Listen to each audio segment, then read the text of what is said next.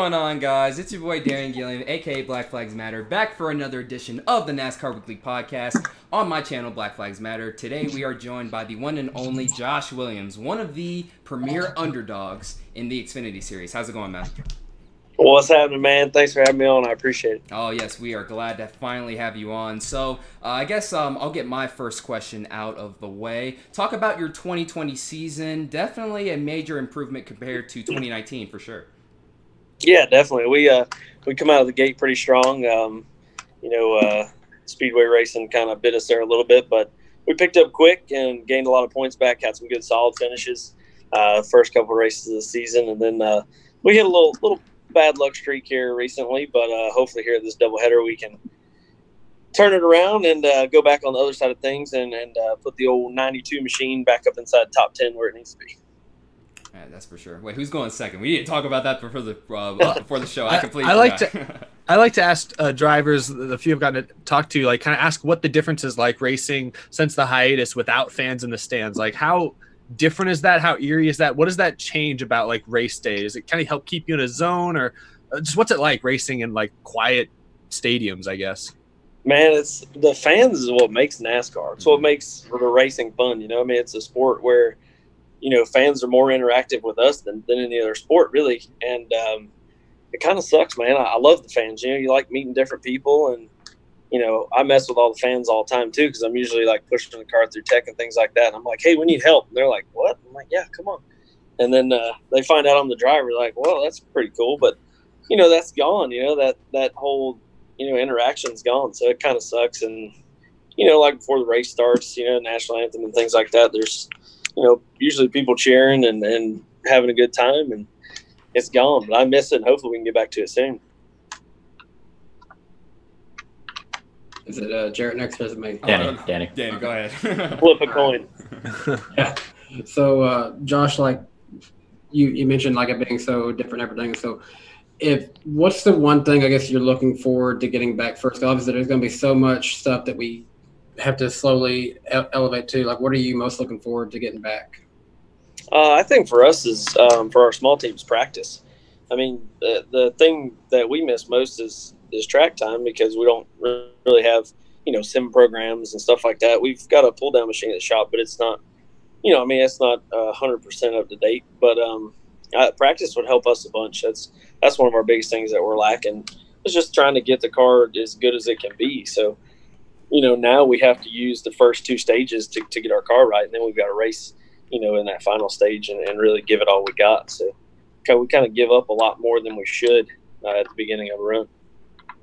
So just when it comes to like more underfunded teams, how much more important is practice compared to like how it would be for one of the well-funded teams or one of the ones you see like in the top 5 each week? Oh, it definitely makes a big difference. I mean, some of them teams, they make changes on a computer before they put it in the car. So, we don't have that luxury. We just kind of got to look at each other and say, all right, well, let's just change it and see what happens. So it's definitely a disadvantage for us not having practice. But, at the same time, maybe we don't get a chance to mess it up. So I don't know how that goes sometimes. Sometimes it might help us. Yeah, so you talked about your 2020 season for a brief moment. In racing, you have the highest of highs and the lowest of lows. Talk about both of those. So I assume your highest of highs this year was your top 10 finish at Fontana, and then also probably the lowest of lows was probably the wreck at Talladega. So talk about those and just, what was it like going through those moments? Yeah, I'd probably say the lowest one was Pocono. Oh, okay. Like lap 4. That was horrible. Oh, yeah, I completely forgot about that. Yeah, that's right. Talladega wasn't so bad. It's speedway racing. It is what it is. Mm-hmm. But yeah, man, we've had those good finishes, and we ran up front. I like to call it up front, and that's good for us. And it builds a lot of momentum. Everybody comes to the track and they're excited. It's like, man, we took this DGM car and we finished 10th with her. I was excited for you for that top 10. As soon as I came up to you, I gave you a big old hug. I'm like, yes, you got a top 10. I'm like, thank goodness. So that was cool. Yeah, man. No, it's awesome. It's for a little team like that to run good. You got Sieg, Clemens, us. For us to run with those big teams like that is that's impressive. I mean, that's good, and that's what the sport needs. And I think the fans like that too. Is having the underdog guy race against the big boys and show them what they can do. So that's always a good point. And then you've got your lap 4 incidents and destroy the best race car that you got in the fleet. So it's kind of I don't know, like you said, highs, lows, lows, and you gotta roll with the punches, man. I mean, you can't get down about it. You just got to keep digging forward. So that's what we're going to do. Absolutely. And speaking of stories, like you said, I know there's a big story today that all 3 NASCAR series will be running the Daytona Road Course later this year. I want to know what you think about that. Is this kind of coming out of left field? Are the drivers kind of concerned about it, or is this something you're really excited for? I'm, not really a road racer by no means, but it's somewhere different. What I mean? I love going to new places and trying to learn new tracks and things like that. So, I mean, I'm excited about it. I mean, plus we get to go to Daytona like 3 times now. So, I mean, that's pretty cool. That place is awesome, man. And I think we're going to run the same courses at 24 hours. Is that correct? I think so, probably. So, yeah. So, yeah, well, at least I can put around on iRacing a little bit, see how many times I can run through the grass.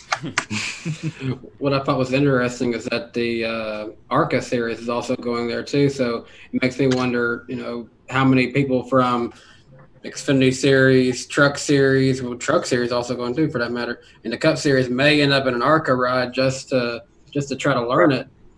Yeah, I mean, that's funny because I still own. I'd probably say 90% of the ARCA stuff that we ran, all the way up into 2016. And we got a road course car sitting there when they released that.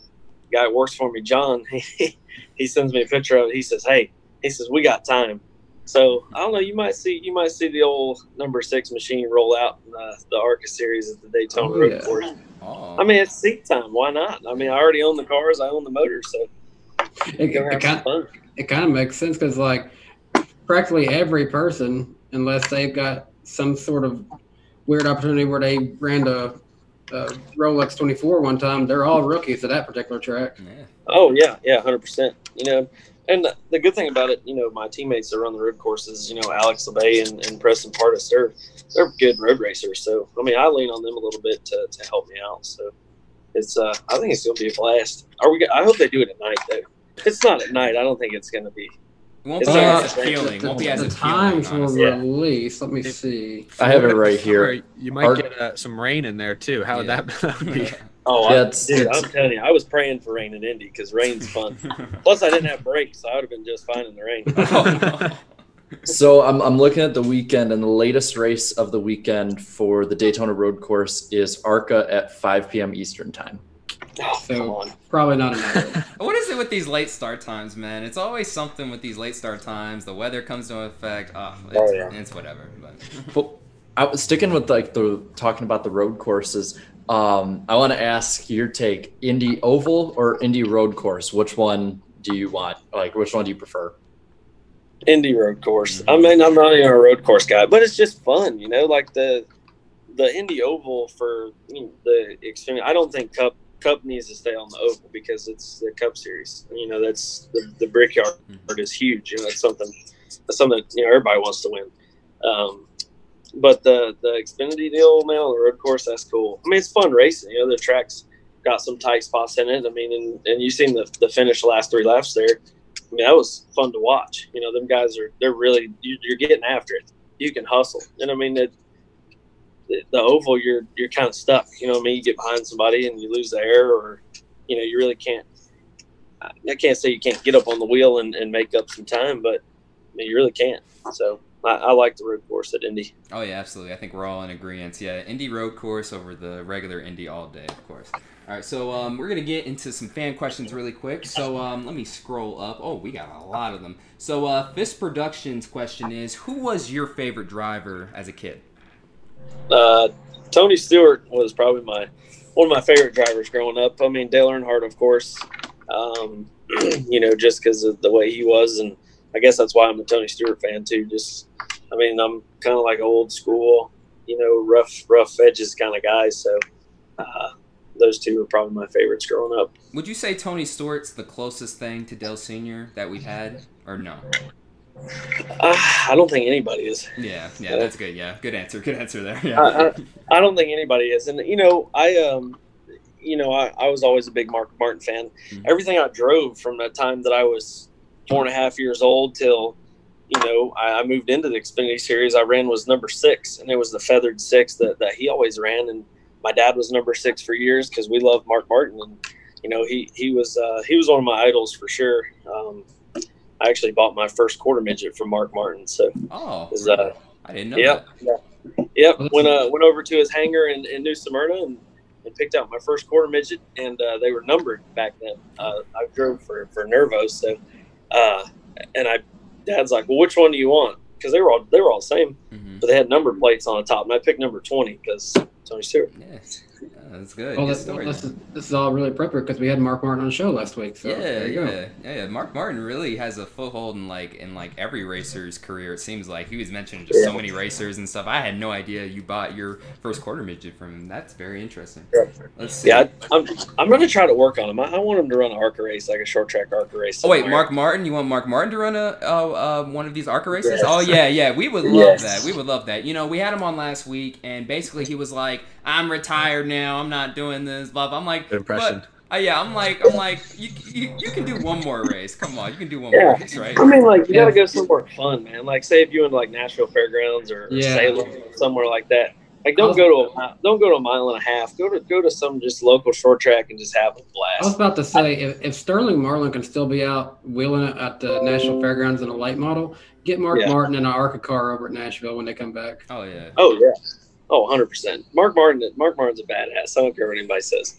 Yeah. Oh, well, kind of a personal question pertaining to Mark Martin. So since he was one of your favorite drivers growing up, do you kind of model your driving style after him, or let's say Tony Stewart? Which one? Yeah, I'm more on the Tony side. It kind of sometimes gets me in trouble.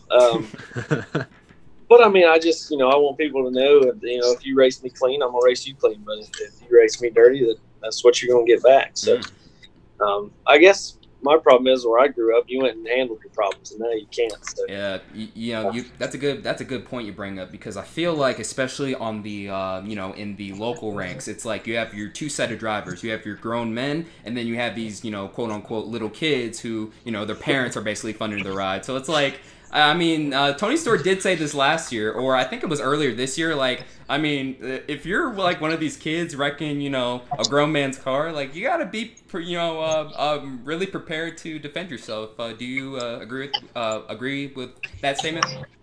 Oh yeah. Well, I mean, when I grew up racing short tracks in South Florida, you had to respect that older guy, because if you didn't, he's gonna wreck you. Yeah. You know what I mean? And he's going to come down to your pits, and he's going to let you know that you did something wrong. He's basically going to whoop your ass, right?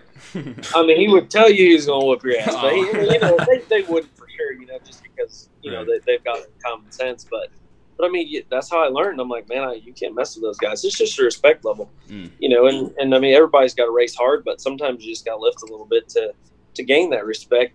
Down the road, that guy might lift and let you in. So it's but yeah, I mean, it's a little rough around the edges. I miss that a little bit about NASCAR. I wish people would get out and throw helmets and things like that. No, push each other. I'd rather see them throw fists than helmets, to be honest with you. It'd be more entertaining. It'd be much more entertaining that way. all I'll say is, if you want to see some of that, just come on down to Tazewell Speedway sometime in Tazewell, Tennessee, and you'll get a little taste of that. Yeah, he keeps hyping that speedway up. I definitely got to check that out. You got it. You're all coming someday. Yeah, definitely, for sure. One final fan question. Go ahead. Josh, if anyone ever gives you an opportunity to go drive a dirt late model there, you got to. You'd probably love it. Yeah, sounds really fun. Yeah, it sounds really if fun. If it's got 4 wheels on it, I'll drive it. So. Oh, see, that's a racer right there. That's what I like to hear. All right, one final fan question. So what are your plans for 2021? Do you even know yet? Can you even say? What's the deal? I'm just kind of a year-by-year deal, so this whole sport revolves on sponsorships, and we've put some really good deals together this year, and we've created a lot of partners, and we're still growing, and we're still finding new sponsors and different people. So, I mean, I'm not sure where it's going to take me. Probably September or something like that, or maybe even at home there. Well, I guess Phoenix. Sorry, maybe at Phoenix. We'll know a little bit more. So it's kind of I don't know. It sometimes it sucks not knowing what you're doing, and then at that point you just got to drive as hard as you can because you never know what's going to happen. Oh yeah, absolutely. No slack. Yeah, I feel you. I feel on that. Well, if you ask me personally, I mean, you're close to that playoff cut line. So if you ask me, I would have resigned you already, man. Definitely don't want to let you go anywhere for sure. Well, we are approaching the 15-minute mark. Josh Williams, thank you so much for coming on the show. Catch him in the doubleheader at Kentucky on Thursday and Friday. Before you leave, Josh, where can the fans find you on social media? I tell you what, if you want to interact with me a little bit, check out my Twitter. Okay. Josh6Williams. That's probably the best place. And once you get on there, follow all my sponsors, Alloy Financial, Sleep Well. All of those guys are going to be on the car this weekend. So huge thanks to them. And make sure you turn on them TVs. We need some good ratings. Oh yeah, absolutely. Yes sir. Yes sir. Well, not going to hold you up too much longer. Thank you so much, Mr. Williams. You have a good one, and good luck tomorrow. Thanks, guys. I appreciate it. Anytime, just give me a shout. Yes, sir. Yes, Thank sir. you. Thank you. You have a good one. Thank you. See you guys. All right. Bye-bye. See, that was cool. See, that's why I love talking to the underdogs in the sport. They're so, down to earth. They're so wholesome. Josh Williams, I mean, what you see is basically what you get, I mean, some of these higher profile guys, it's like, they end up giving you the the whole meh, type answers. But, Josh Williams, just a straight up guy. And he's not the only one we'll have on. Tommy Joe Martins will be on at the top of the hour. So hope you guys enjoyed that interview. So appreciate it. Yeah, I'm sorry. I'm so excited. I don't know. Just always. It's been a while since I've hosted the podcast on here, so I got to get used to being in the whole host mode here. So all right. So let's get the actual show started. Jarrett, what do we have on tap for tonight? We got a lot. Really quick, if people see me fidgeting around behind the camera and stuff, after a few weeks off, the battle with the flies has reemerged. So it's not the only battle you have to deal with in that garage. There's heat, the fan, and it's not that bad. Yeah, not that bad. It's not that bad. It's not that bad. It's still pretty good. But I guess we can look at the Indianapolis weekend overall. That was pretty damn fun. Oh yeah. But the Xfinity race is my favorite part of the weekend, man. Like those last 8 laps, fantastic. That was I love it. I love it, man. I don't have a bunch of stuff pulled up for that race, but I know the Cup race, the Cup race, in my opinion, the Cup race was the weakest part of the weekend, in my opinion. But I do think the Xfinity race was the strongest part, without a doubt. I don't think there's any way somebody can be like, nope. Indian Cup were way better than the Xfinity race. That race was great, and just there were 5 cars under a blanket with 2 or 3 to go. I mean, what more can you ask for with it? And the fact that they all had a chance to win too was the best part. And the fact that Briscoe looked like, he didn't have it in the bag. I think most people would say AJ Allmendinger and Austin Cindric's probably the slightly better road course racers, but Briscoe certainly learned a lot on the fly from all his time working with Ford. But so you got the impression that he was kind of holding them up at the end there. But even when he made that mistake and they got by, he didn't let them get away. And when they started racing each other, that 3 wide move going into turn 1, that's going to be if Chase Briscoe goes on one day to win a bunch of Cup races, goes to the Hall of Fame one day, that pass 3 wide going into turn 1 will be on his Hall of Fame highlight reel. That's going to be on his career highlight reel regardless. But I'm telling you, he could go on to do great things. It's not going to get much better than that move right there, because I just didn't see that coming. The way he'd given up the lead before, I just didn't see him staying in that battle. But that's what made those last 7-8 laps extremely interesting. I agree with you. I think the Xfinity race was from start to finish, especially the finish, most entertaining race of the weekend. I think the Cup race, a lot of people are still scarred from I think it was 2016 was the year. It was just an awful, just nobody snooze fest of a race. But since 2017 was a crash fest, but at least it had some exciting moments.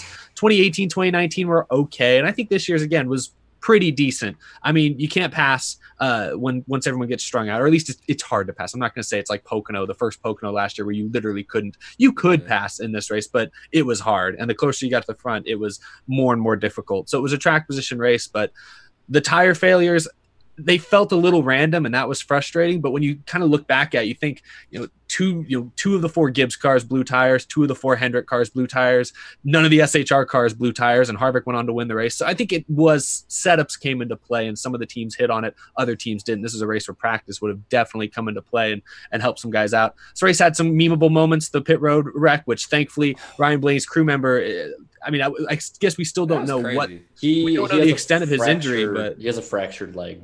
Fractured leg. It could have been worse. It could have been a lot worse, though. That could have been so much worse. For quite a few weeks, but. Oh, by the way, Danny B's packing, by the way, guys. Yeah, Bristol next week. So packing during the show? Yeah, that's like the first. How much do you have to pack that you can't Okay. Darian just read my message wrong, so I'm just going to clarify what's happening. Before the show, I've been packing, and I've bent over to get something. My lower back is now in a lot of pain, so I'm sorry. If y'all know what y'all seen the chair I have, I'm just laying back and. Well, I don't know. I don't know if y'all want to see the way I'm just doing this podcast right now. I didn't even see the group chat. I feel bad. Well, rest up. Get some ice on it. He's gonna look like Principal Skinner meme. I know, just straight up, just in the back, just like that, man. But I guess if we're gonna talk, if we're gonna keep talking about the races, man. First off, IndyCar, that was a good race, I'd say. You know, shout out to the one and only Colton Herta, 4th place run. Hey, 4th place. Yeah, man. Good job. I mean, good job by him. Scott Dixon, man. Scott Dixon's on a roll, though, man. I mean, 2 for 2 already. The first time since Will Power all the way back in 2010. You have to go all the way back to 2010 since one of these IndyCar guys has won, you know, the first 2 races of that particular season. So Scott Dixon is definitely on a roll. For Xfinity, though, man, that was an awesome race too, man, from start to finish. One of the funniest parts was the 18 of Riley Herbst. He was pissed at the 7. Was like, you can run in here for 15 years, and I guess you can do what you want. Like, I've never heard Riley so animated. I mean, I've heard him say, you know, like blah blah blah, and then Hannah Newhouse is like, what a douchebag. That's about it. But I mean, y'all forgot about that, huh? Yeah. Bringing that one from 2018. Yeah, gotta bring it back, of course, for sure. But I mean. You know, the race overall, that was an awesome race for, you know, NASCAR on the Indy road course for the first time. No practice either, just straight up like, hey, set the cars on the pit lane and let's just, you know, go green in about 10 minutes. That was cool. Chase Briscoe, I mean, man, it's hard to argue a case for him to move up to the Cup Series next year. I mean, 13 races in this season, 5 wins already. That's insane. I'll be honest, like last year, it was like the big 3 was really defined the year. And I think that last year you could say it was Reddick who was the defining driver. Yes, he won the championship, but even if he hadn't, people were always remembering Tyler Reddick. I think so far this year, that's Chase Briscoe. I mean, you look just 2 moments alone, you can look at him winning at Darlington, beating out Kyle Busch, especially after what he had to go through before that, and then that 3-wide pass to Indianapolis. Right now, I think this is Briscoe's year at the moment. I think it's his championship at this time to lose. I don't see anyone else who is all around in any big way better than him and that team right now. Yeah, it's definitely his championship to lose. That's for sure, man. Because I mean, I can't remember off of the top of my head, like, you know, one of these Xfinity guys really just dominating the whole season. Really since.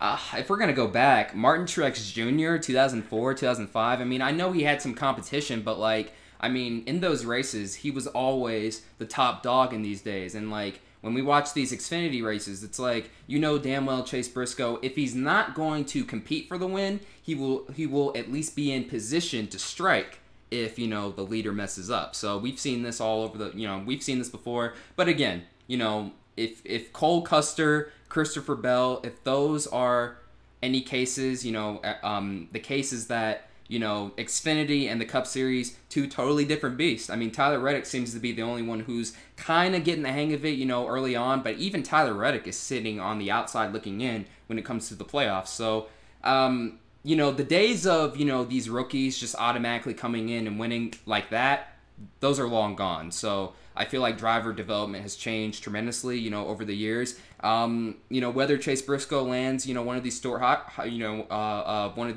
rides, I don't know yet. So we'll have to wait and see. As far as the Cup Series is concerned, you know, you guys know my thoughts on Indianapolis when it pertains to NASCAR on the oval. You know, Josh Williams was just in here. He was basically saying, talking about the, the whole tradition of it.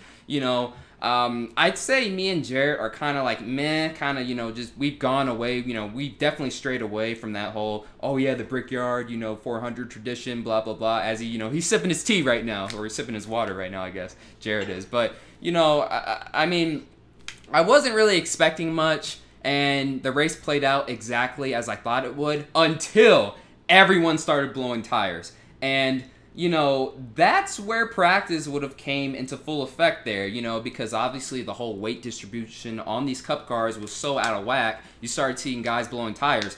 I never expected Denny Hamlin to blow that tire there, though. I thought, okay, he has this race in the bag, and then bam, just freaking go straight into the wall. And I got to be honest, that scared the hell out of me, because if you go back to Talladega 2008, he had a much similar crash that actually knocked him out. And he actually had to come to in the hospital. So I don't know if you guys remember that, but I was thinking of that, and I was thinking, okay, put the window net down, and then he just caught his breath, and then boom, he's all right. So thank God for safer barriers, but it's still the Harvick Kenseth show this year. That's what it is right now. Hamlin. Oh, I'm sorry. Oh my goodness, no, I messed that up. I was just about to talk about Kenseth. My bad. No, I'm sorry. Well, no. Eric wishes it was that show. Yeah, he wishes it was that show. There's still time.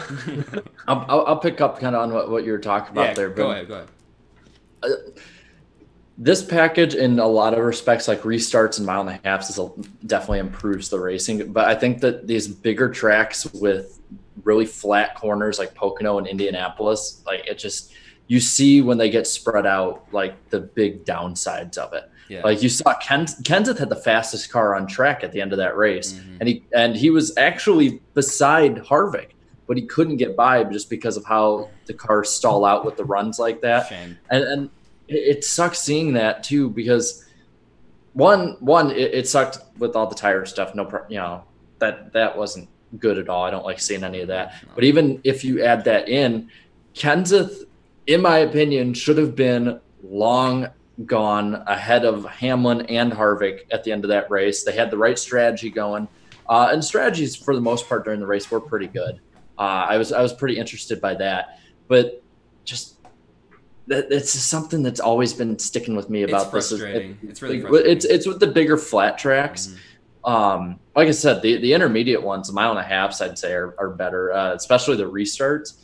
It's just, and the restarts of this race were pretty good too. Like when they would start drafting, go 3-4 wide, making these awesome moves, that was really fun.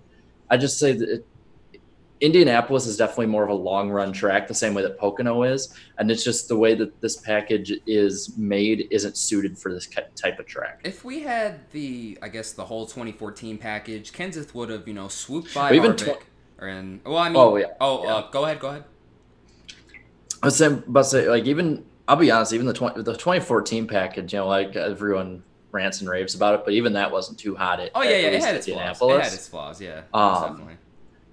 Because sometimes it's just with Indianapolis, it's like there's just a certain setting, that it's like, okay, this is going to be crazy, like 2017, or there's going to be like a really good battle at the end between two drivers, like Harvick and Stewart in 2007. I saw that race that NASCAR put up. That was a good race. It just sometimes it's just not going to hit on it, and I think that's what this race was. It wasn't like a dumpster fire terrible like 2016 or 2008. But I'd definitely say it was definitely one of the weaker races of this season.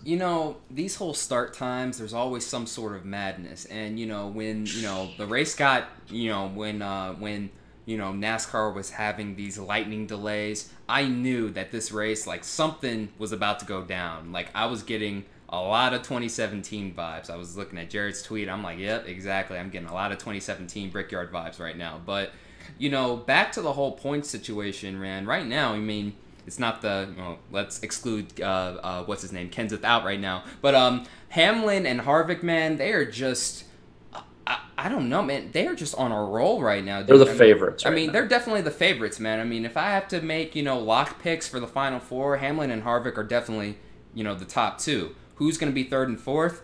I don't really know yet. I mean, it seems like, those two are in their own world, and then like everyone else is just like below here, or, trying to approach to that world. But man, I mean, Harvick, since this whole, since the, the whole, season restart has just been on a roll, and so is Hamlin. I mean, can you guys think of anyone else in particular that's been kind of close to that level? Because I can't right now. I mean, the Penske cars at the beginning of the year looked pretty good. Other guys jump in from week to week. Like this week, it was Kenseth, looked close. But I think what's most notable, you think about Harvick and Hamlin, what's that sets them apart? I think arguably they have the two best crew chiefs in the NASCAR Cup Series, with Chris Gabehart, who joined the 11 car last year, and since then they've won about 20% of the races. And then Harvick has Rodney Childers, who basically has turned Harvick into a Hall of Famer since he got to SHR. Harvick had the skill, but Rodney Childers has certainly not hurt him in any way. And I think about, they've won the last 3 races now. The Hamlin and Harvick split Pocono, and then Harvick won Indianapolis. And think about those 3 races, those 2 tracks are often strategy tracks. And those are 2 not only smart crew chiefs at setting up a race car, but also at kind of developing a race-long strategy and keeping their drivers out front. Because both Pocono and Indy are track position tracks, and you never saw the 4 or the 11 car lose the lead or lose the top 3 at any point in either of those races. So I think the crew chiefs deserve a lot of credit. And I think the reason you've seen guys like Hamlin and Harvick run so well, specifically since the return, since the pandemic, or since the hiatus, is because there's no practice. And I don't know how much this comes into play, but think about it, during like an hour-long practice on Friday, another hour-long practice on Saturday, all the teams have a chance to kind of fine-tune some things. Crew chiefs talk to each other. Joe Gibbs crew chiefs talk to each other. SHR crew chiefs talk to each other. Right now, since everyone talks to each other during the week, but they do that. They always have done that. Now that everyone just shows up on Sunday and races what they got, there's no chance for, Adam Stevens or Chris Gale to come over there and talk to Chris Gabehart and be like, hey, what do you guys find on that 11 car? There's never a chance because the race is happening. They're already halfway through the race. You got to make it up as you go along. And I think that has lended itself to the best crew chiefs in the garage. That's why we've also seen the Penske cars like Joey Logano he's with Paul Wolf this year, I believe. Yep.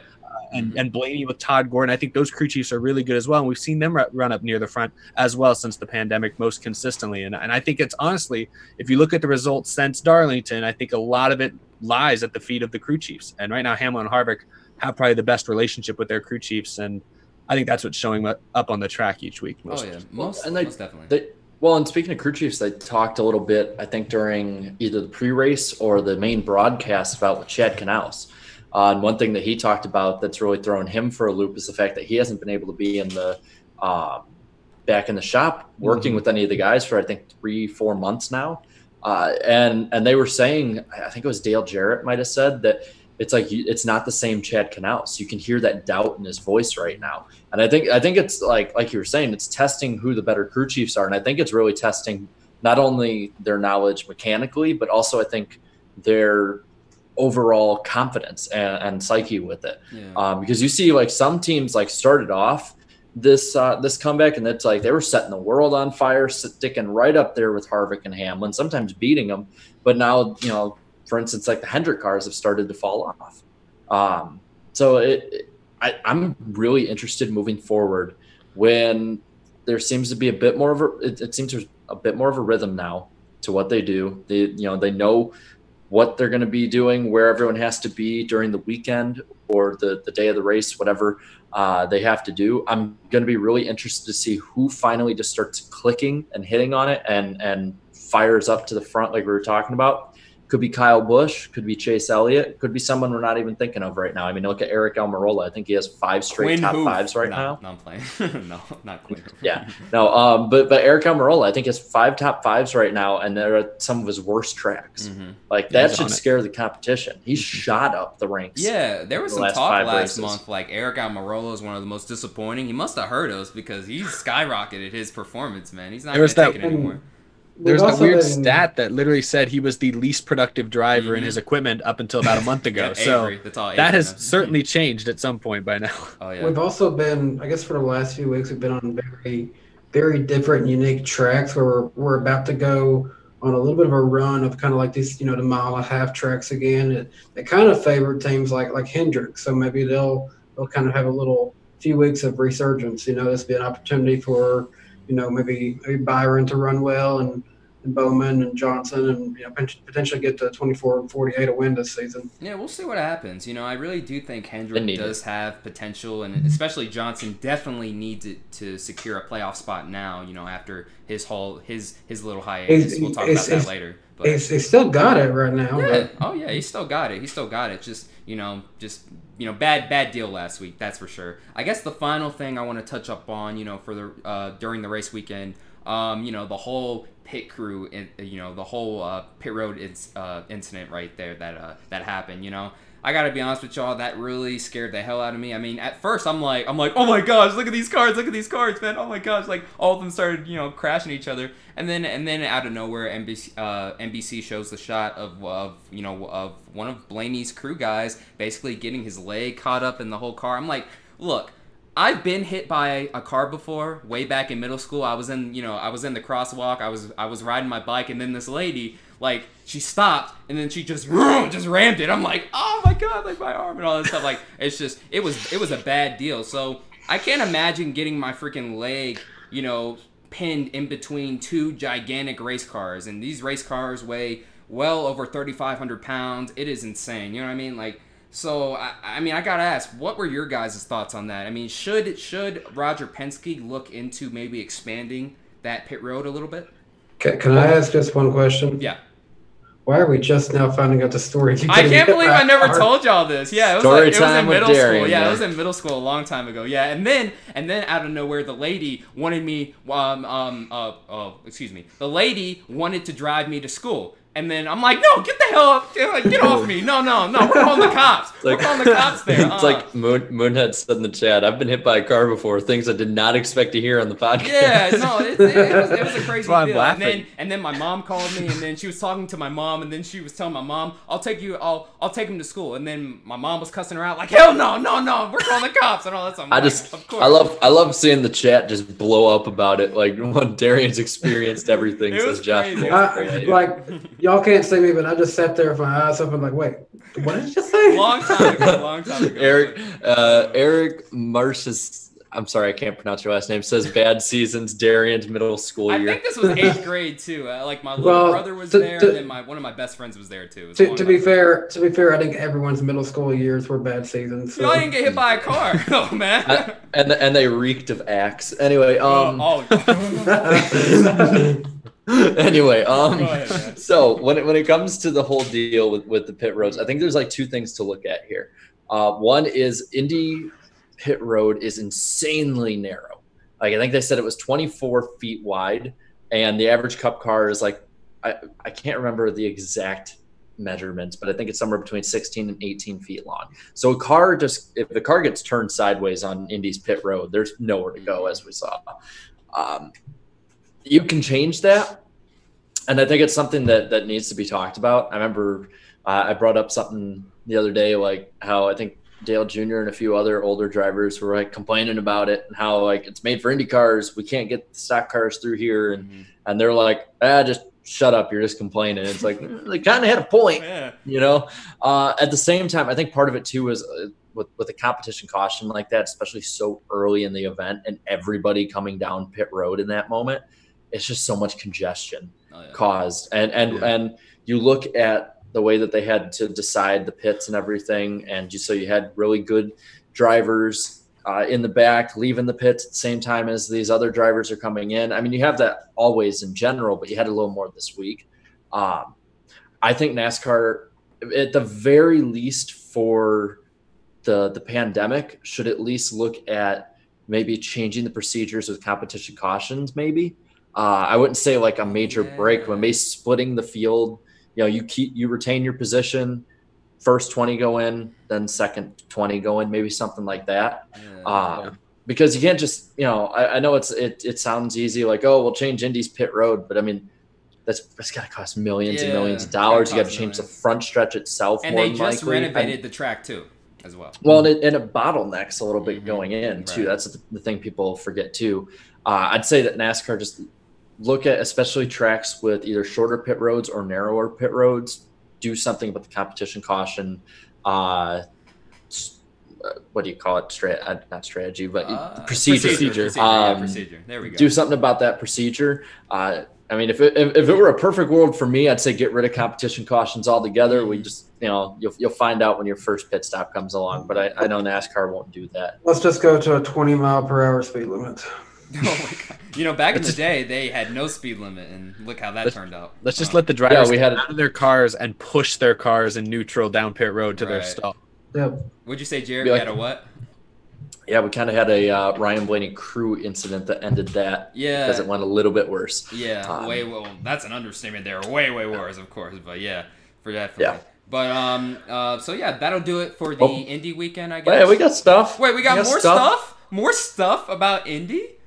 Well, we got ratings and polls. Oh, that's right. Oh yeah, the polls. That's right. Really quick. Go ahead. Yeah, because according to some person, the ratings are an all-time low. Yeah, we'll get into Yes. that. We'll get into that really quick. Let me Yeah, it was address some Dever. of these super chats really quick. 53 people watching. Oh my goodness, 53 people watching. Only 94 likes. Make sure to lick the like button, ladies and gentlemen. Really quick, we're gonna get into some super chats, and holy crap, not just some. We got a You got bunch a of membership them. chat. Oh yeah, and membership there too. And really quick, thank you so much, GN, for becoming the 8th member ever of the channel. Really appreciate it. And he's the first super chat. Thank you for the $5. Watch it be dry and sunny for the Daytona road course race, and then a hurricane will come and hit the Coke 0400 in August. Jared, we were talking about that a long time ago when the schedule came out. You were like, well, it is in the middle of hurricane season. So... I'm intrigued. I'm intrigued with what that sandstorm did, and they said it pushing everything back a week or two. I'm like, I'm intrigued, like if that'll push that stuff away for Daytona, since it because a week or two before is good, like based on trends. Based on the trends. So I'm wondering what that's going to do. I might have to take a deeper look at that moving forward. Yeah, we'll see. Zach, thanks for the $2 there, bro. Cheese. That's it. That's all he said. Thank you. I appreciate the comment. Making the cheddar what with his kind? cheese. Munster or Havarti? I don't know. He just said cheese there, folks. I got no clue. And then Derek Cope. Well, this is a fake Derek Cope account. Thank you for the $2 there. A gift from Quinn Hauf and myself. Thank you, fake Derek Cope. I really appreciate it. Jordan, thank you for the $10 super chat. How do I get on these podcasts? I'm like an encyclopedia of knowledge. Besides that, would you support getting rid of some of these tracks or races that don't draw in a large audience? Well, first off there, Jordan, we do fan streams from time to time. I don't know when the next one is going to be, so be on the lookout for that, number one. And number two, when it comes to getting rid of some of these tracks, well, to be honest, it's all about the television money. So as long as they rack in that television money and stuff, I really don't see them getting rid of any tracks in particular. Wasn't there something that came out though earlier this year that said that obviously this is before COVID happened, but it was talking about how at some point NASCAR or somebody might be holding tracks to like a certain amount of fans that they have to get in, like a certain standard where it's like there was. It's been so long, but I think there was something that's kind of addressed. There was something about that earlier in the year. I mean, obviously with the whole COVID situation happening, I completely forgot about that too until you just brought it up. So we'll have to wait and see if they still stick by that, or in the meantime they're like, well, we'll have that taken to effect maybe sometime down the line. So we'll have to wait and see. Beast of Metal, I see you all the time on the dumpster fire. Really appreciate the $20 there, buddy. Darian, saw part 1 of my Gustafson sucks rant last night. Yeah, I remember that. So I'm just going to add one more thought here. He only has the record he does because of the driving talent he has worked with. And his 2008 season is true form. Oh, damn. So basically, Beast of Metal is saying, because of all the talent he has had, Kyle Busch, Jeff Gordon, Mark Martin, etc., and also, Chase Elliott now. He's talking about 2008 when he had Casey Mears, who has been pretty average his entire career. I don't know. I kind of have to disagree with you there. Look, Mark Martin disagrees. Yeah. Mark Martin said on the podcast last week that Alan Gustafson was like basically the main catalyst that helped bring him back to a championship level season. That's what he said. Chris, you ask Mark Martin, and he's not as good as any of his seasons show. It's always he's just one of the. He's awesome. He's awesome. He's definitely he's awesome. He's humble. I love it. Yeah, but He's basically awesome. Mark Martin like gives him full credit, so you got to take that up with him. Derek Cope, thank you for the $2 separate chats. Really appreciate it. The first one is, I'm on a budget until Quinn starts winning races. It's gonna be a while before that happens. I like Quinn. I like Quinn. He gets a lot of disrespect though. I don't get it. He's doing his best. He's doing his best. We'll see what happens. We gotta like his pit crew though. Yeah, we like his pit crew. Oh, definitely. Yes, Tigger. We love Tigger in this household. And then the second one is, oh my gosh, Chris Fontaine to drive the 00 in 2021 for StarCom. So you have the fake Derek Cope announcing that the fake Chris Fontaine is going to drive for him. That's spectacular. So be on the lookout for that. And then GN, the brand new channel member, thank you for the $2. I'm throwing major red flags if I'm an 18 fan right now. Oh, yeah. Damn, what does that mean? I don't get it the means reference. he hasn't won in Yeah, duh, once. that's right. Yeah, he hasn't won this year. It Yeah, he means hasn't won this year. be concerned. Be very concerned. Yeah, damn. What is This is up with Kyle? This is amazing though that he has I think 6 or 7 top 5s and people like in 16 races and people are like, what's wrong? It reminds that shows me, how good he is. It reminds me of Jeff Gordon's 2002 season. Remember? Bad season, but then he finished third in the standings. Like, what? I think Reminds me more of his 08. Yeah. Oh, yeah. 2008 was like more. 08 or 10, just because it's like Kyle Busch has had chances of winning and just stuff goes wrong. Yeah, I mean, and honestly, I think it has a lot Ryan to Blaney. do with. Yeah, Ryan Blaney, definitely. I think it has a lot to do with, there being no practice. I think he's even commented on that to a certain extent. So we'll wait and see what happens with him. 2 more. The fake Chris Fontaine. Thank you for the 99 cents. No comment. That's it. And then finally, yes, the one and only Scion44, dude. If you are a fan of the TM Master Cup, of the old TM Master Cup Series races, you are definitely one of the OGs in this community. Thank you for the $10, man. His comment: Road America and Road America. Hold on, I read it wrong. Road America and Road Atlanta deserve cup dates. What about Cleveland? No one cared about Road Atlanta until like a week ago. Like, I get Road America. Nobody was talking about Road Atlanta until they're like, oh, we're going to road courses. Well, Scion, to be fair, though, Scion has been very consistent for years now about Road Atlanta. I've seen his comments on there. Okay, then I give him credit. But some of these people, like, I've been talking Road Atlanta for 20 years. It's like, you didn't even hear about 15. it. You didn't even hear about it until like a week ago. And then the rest of his comments are, what about Cleveland? Ohio has a lot of motorsports fans, and the airport hosted IROC in 1990. Yeah, a lot of talk about returning, to the famous Cleveland airport. IndyCar raced there for years. Well, thank you, Slap Shoes, for starting this. Cart did. Yeah, Slap Shoes started all that. So I would love to see those. We'll have to wait and see what happens with that. But, every week when we look at the ratings, like Cincinnati is always really high as like a hot NASCAR market, which I'm always like, wow, okay. So I know it's not Cleveland, but it is Ohio. It's close enough. When you have the Reds and the Bungles in your city, you got to have something. You got to have goes something, right. man. Yeah. Well, apparently on the dumpster fire, the Cincinnati Reds are apparently competing this year. I'll believe it when I see it. But they've been saying they were competing since 2008. I know. They never compete. They compete for last. Oh, them and the goodness. Pirates. And then the Bengals, that's a whole nother story. Hopefully, they're the Bungles. Yeah, the Bungles, definitely the Bungles. Yeah, that's for sure. I'm just over here very neutral on baseball. Just unless this rumor is true that Nashville's getting a major league team. So yeah, we'll see what happens with that. But anyways, that'll do it for the super chats, and of course, click the like button. Okay, Jarrett, let's get to the famous poll, the famous iceberg poll. What are the stats on that poll? Well, it's a new record. A new poll record! Let's go. What is it now? 7.8 thousand votes. Ooh, wow. 16% of you thought that this race was great. 54% thought that it was good. 21% haven't made a decision. 5% below average, 5% bad. Net negativity, 10%. Net positivity, 70%. Damn, it's been a while. That does since it's been not at the 10%. add up. Damn. That does not add up. Those percentages don't add up. So thank you, YouTube, for being drunk again. Damn, YouTube's been drunk all week, man. They've been drunk.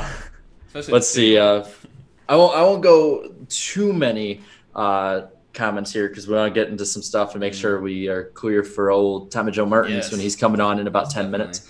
The great Senator 21, Denny. Checkered flag, here I come. Blows tire. Daryl. Oh, Mick Hamlin's blown a tire. Harvick's crew chief. Mick Hamlin's blown a tire. Mick Hamlin's blew a tire. Go. Only this time, Harvick ended up winning. Yeah, Chick Hicks in the real movie didn't. Actually, didn't he at the end? Well, yeah, at the end, but like McQueen let him I don't win, even like cars, and I knew this. McQueen let him win. Our nation's rolling in his grave. Yeah. J.R. Smith said that was painful. I really wanted Matt to win. Yeah. We all wanted him to win too. He still got second though. So not bad. It was good seeing him up front. I was really happy with that. Yeah. Let's see. One Carnation, the chaos of 2017 with the tire failures of 2008. The best of worlds. Let's see. I'm trying to see. Oh, Miguel says tires.exe has stopped working. Yeah, it was a bad deal. How many tire failures did we have this weekend? Like 5? At Probably least half a dozen. 6, I think. Wow, damn, you gotta go back to Indy. I think it's the setups and the high corner speeds. Yeah, I think that's what I don't think it has anything to do with the tires, but of course Graham Rahal, one of the premier IndyCar drivers, was like, "Well, thank goodness we have Firestone to, in IndyCar." And I'm like, "Damn, just throwing major shade at Goodyear." Tony Stewart sitting there like I told them I'd be quiet. Yeah, like, I'm not like we just won. I'll just stay silent. You know what? I kind of would love to see a situation because. I think there was one time when you had both Hoosier and Goodyear and NASCAR. Yeah, the tire war. And we had multiple manufacturers, and I would love to see, a time when multiple tire companies can be involved, get General Tire, get Goodyear, get Bridgestone, get lots of people involved. I think it would be really fun to see that come back. But hopefully we don't have, all of the chaos that went around, with the whole tire war deal. We have Mike Harmon's Wikipedia page, copy and pasted. Good job. Of course. It was only a matter of time before that happened. Oh, this is so true. Eric, there's a lot of Erics commenting. Eric Katozi says Matt Kenseth almost ended the McDonald's curse. He did. Damn, he really did. That's right. They only have 2 wins in NASCAR, and they're all by Mr. Excitement. The last one was Jimmy Spencer in '94. Yep. And then final comment: Jimbo Burrito, Bubba P9. Yep, he was P9. That was good. And then he called out that one idiot there, and I like that. I like that there, man. Just showing these people up. Like I can't remember what the dude's name was. He ended up posting a video on Twitter. I don't know much about NASCAR, but I've seen Talladega Nights. I'm like, all right, that's it. Click off the video. You don't know what you're talking about. Come on, bro. Don't be that ignorant. Really quick, before Tommy Joe gets in here, we could finish off the Indy talk. So the race got a 2.67 rating with 4.343 million viewers. Definitely not the lowest of all time. Anyway, so it was actually the top of the weekend, and the Xfinity and IndyCar races also were up. I think IndyCar, from what David Lance has been up 45%. 47%. 47. That was. They're in the 40s. That's good. Anyway, that's reaction. It's. I still prefer, 4th of July weekend at Daytona. That is never going to change, man. I grew up with it. I'm sorry, it's just never going to change. But, this is pretty cool. It's a pretty cool deal to have all of, these ratings go up for this particular track. So, yeah, it does have potential. But if we're going to compare it to, 3 years ago, certainly not culpable, I don't think. I think Jarrett can probably elaborate on that a little bit more. I looked it up earlier. So I saw the number of how far up it was from Daytona last year, but Daytona was also a rain out and rain shortened. Rain. So I went back and I looked 2018, 2017, 2016. And 2018, last time the Daytona race had the full race run, it was a 2.72 rating with 4.4 million. And then the years before were a 3.2 and a 3.4 rating and a 5.4 million and 5.7 million viewers. I'm just like, I'm waiting a year or two before judging this, just because I think we need to see a post-Rona NASCAR and see, because I think it was David that had said something that IMSA's looking at jumping on board, and they might have like a few other series that might want to come on, and this could be something really big where it brings all of motorsports together. Mm-hmm. And that would be something really, really cool, and it would be something really innovative. And that'd be one thing I'd be okay with getting rid of the Daytona 4th of July, is if you did something brand new that is really good for all racing fans, which is seemingly what Penske wants to do. But I can't judge it just off of this year, especially since there were no fans at the track, and since we just have a completely different slate right now than what we would have a year ago and probably a year from now. Yeah.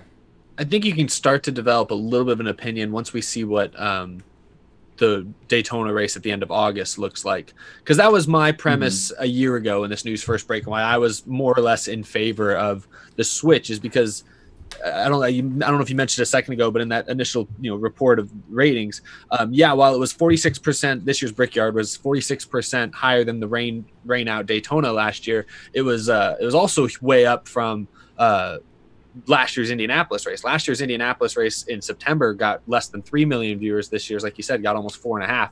So that's a pretty huge boost in itself. So that was my thought when they moved Indy to the July 4th weekend, is you make this an important race. You make this race now, you're going to boost the ratings for Indianapolis. So I wasn't shocked to see Indy in July get better ratings than Indy in September.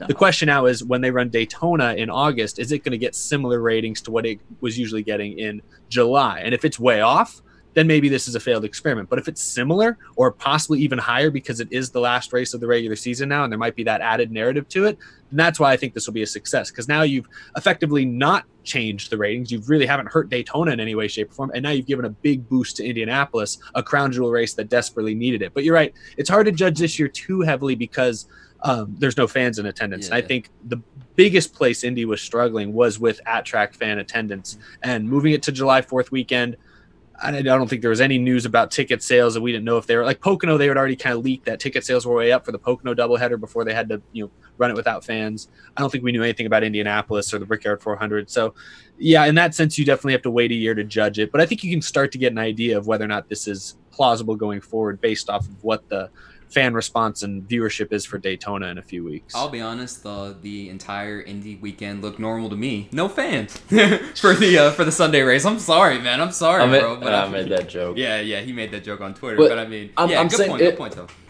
If they're able to get multiple series into this weekend and make it something bigger than just NASCAR or IndyCar or IMSA themselves, I honestly think this could be, I won't say it's not going to rival the Indy 500. No, that's just on another level. That's like saying, we're going to do something at Daytona and it's going to rival the Daytona 500. Never will.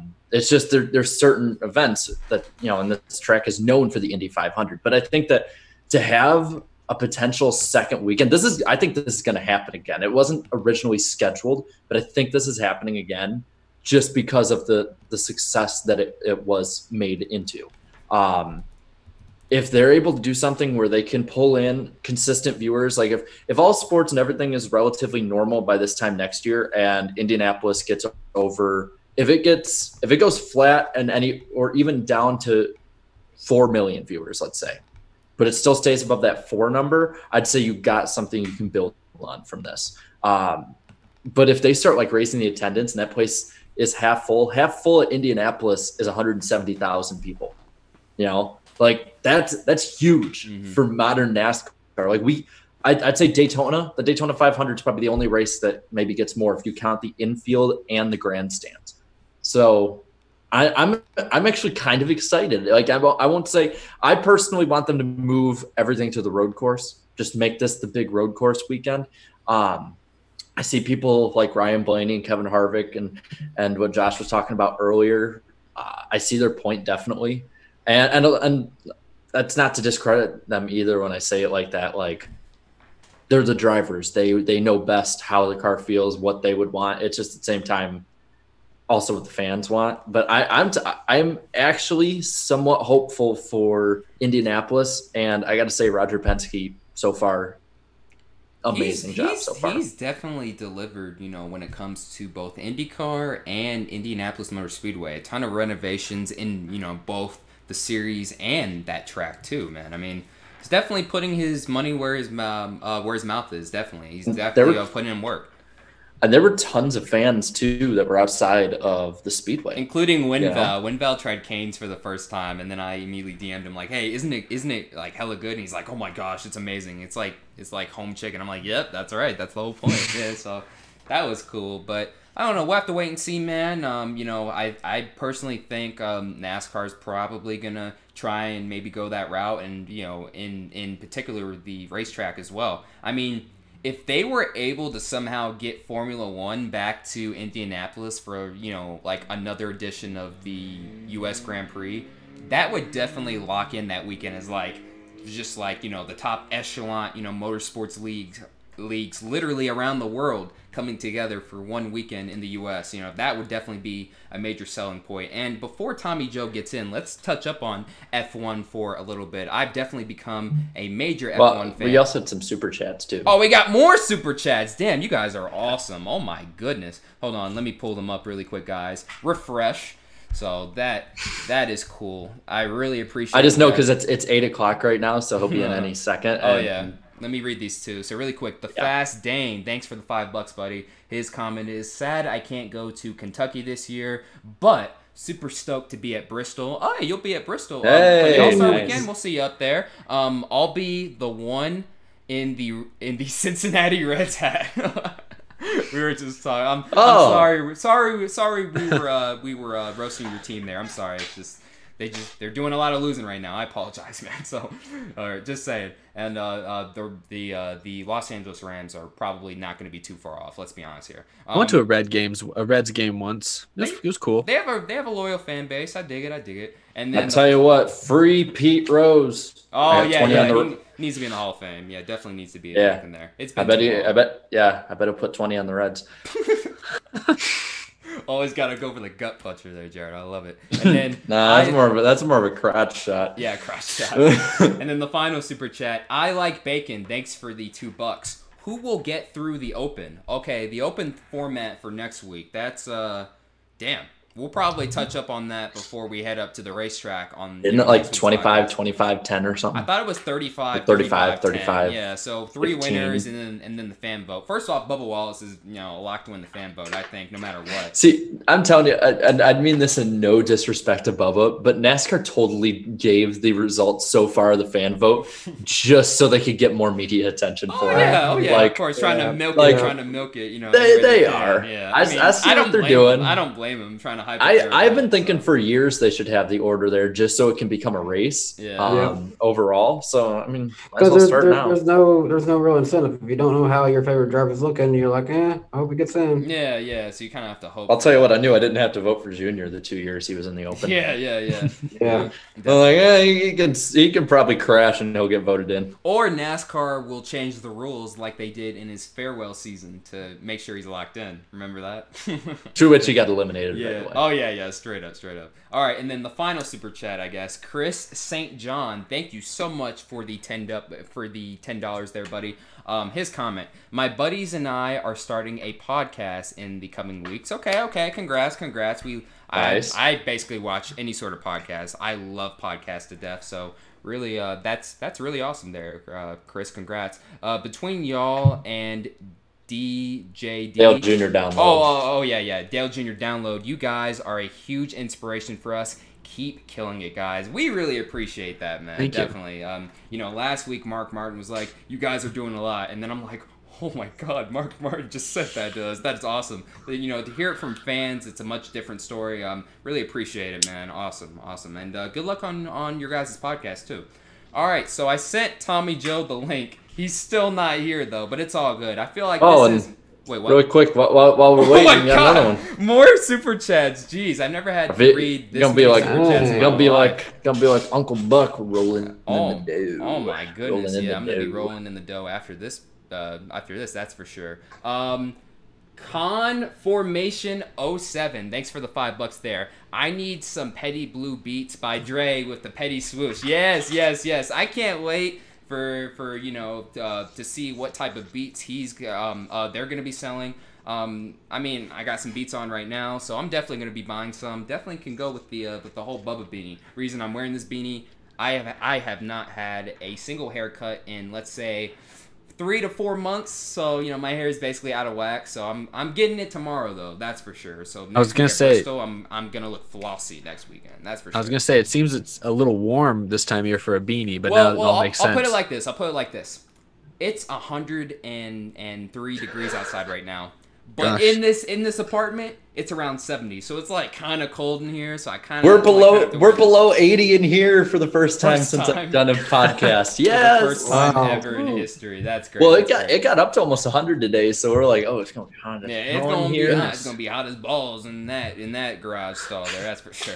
How's the weather in Tennessee, Danny? We gotta be prepared for when we get there. How's it? It's been kind of like mostly sunny day. There was a little spotty shower about kind of midday, but I don't know. It's pretty warm, kind of staying in the 90s. Actually, we're a week away, so let me check real quick. Oh wait, Danny, I saw the picture in the group chat. You were like, I got just it. straight up like, yeah. I actually got the forecast right here. Okay. The 14th, 85 degrees, sunny, 25% chance of precipitation.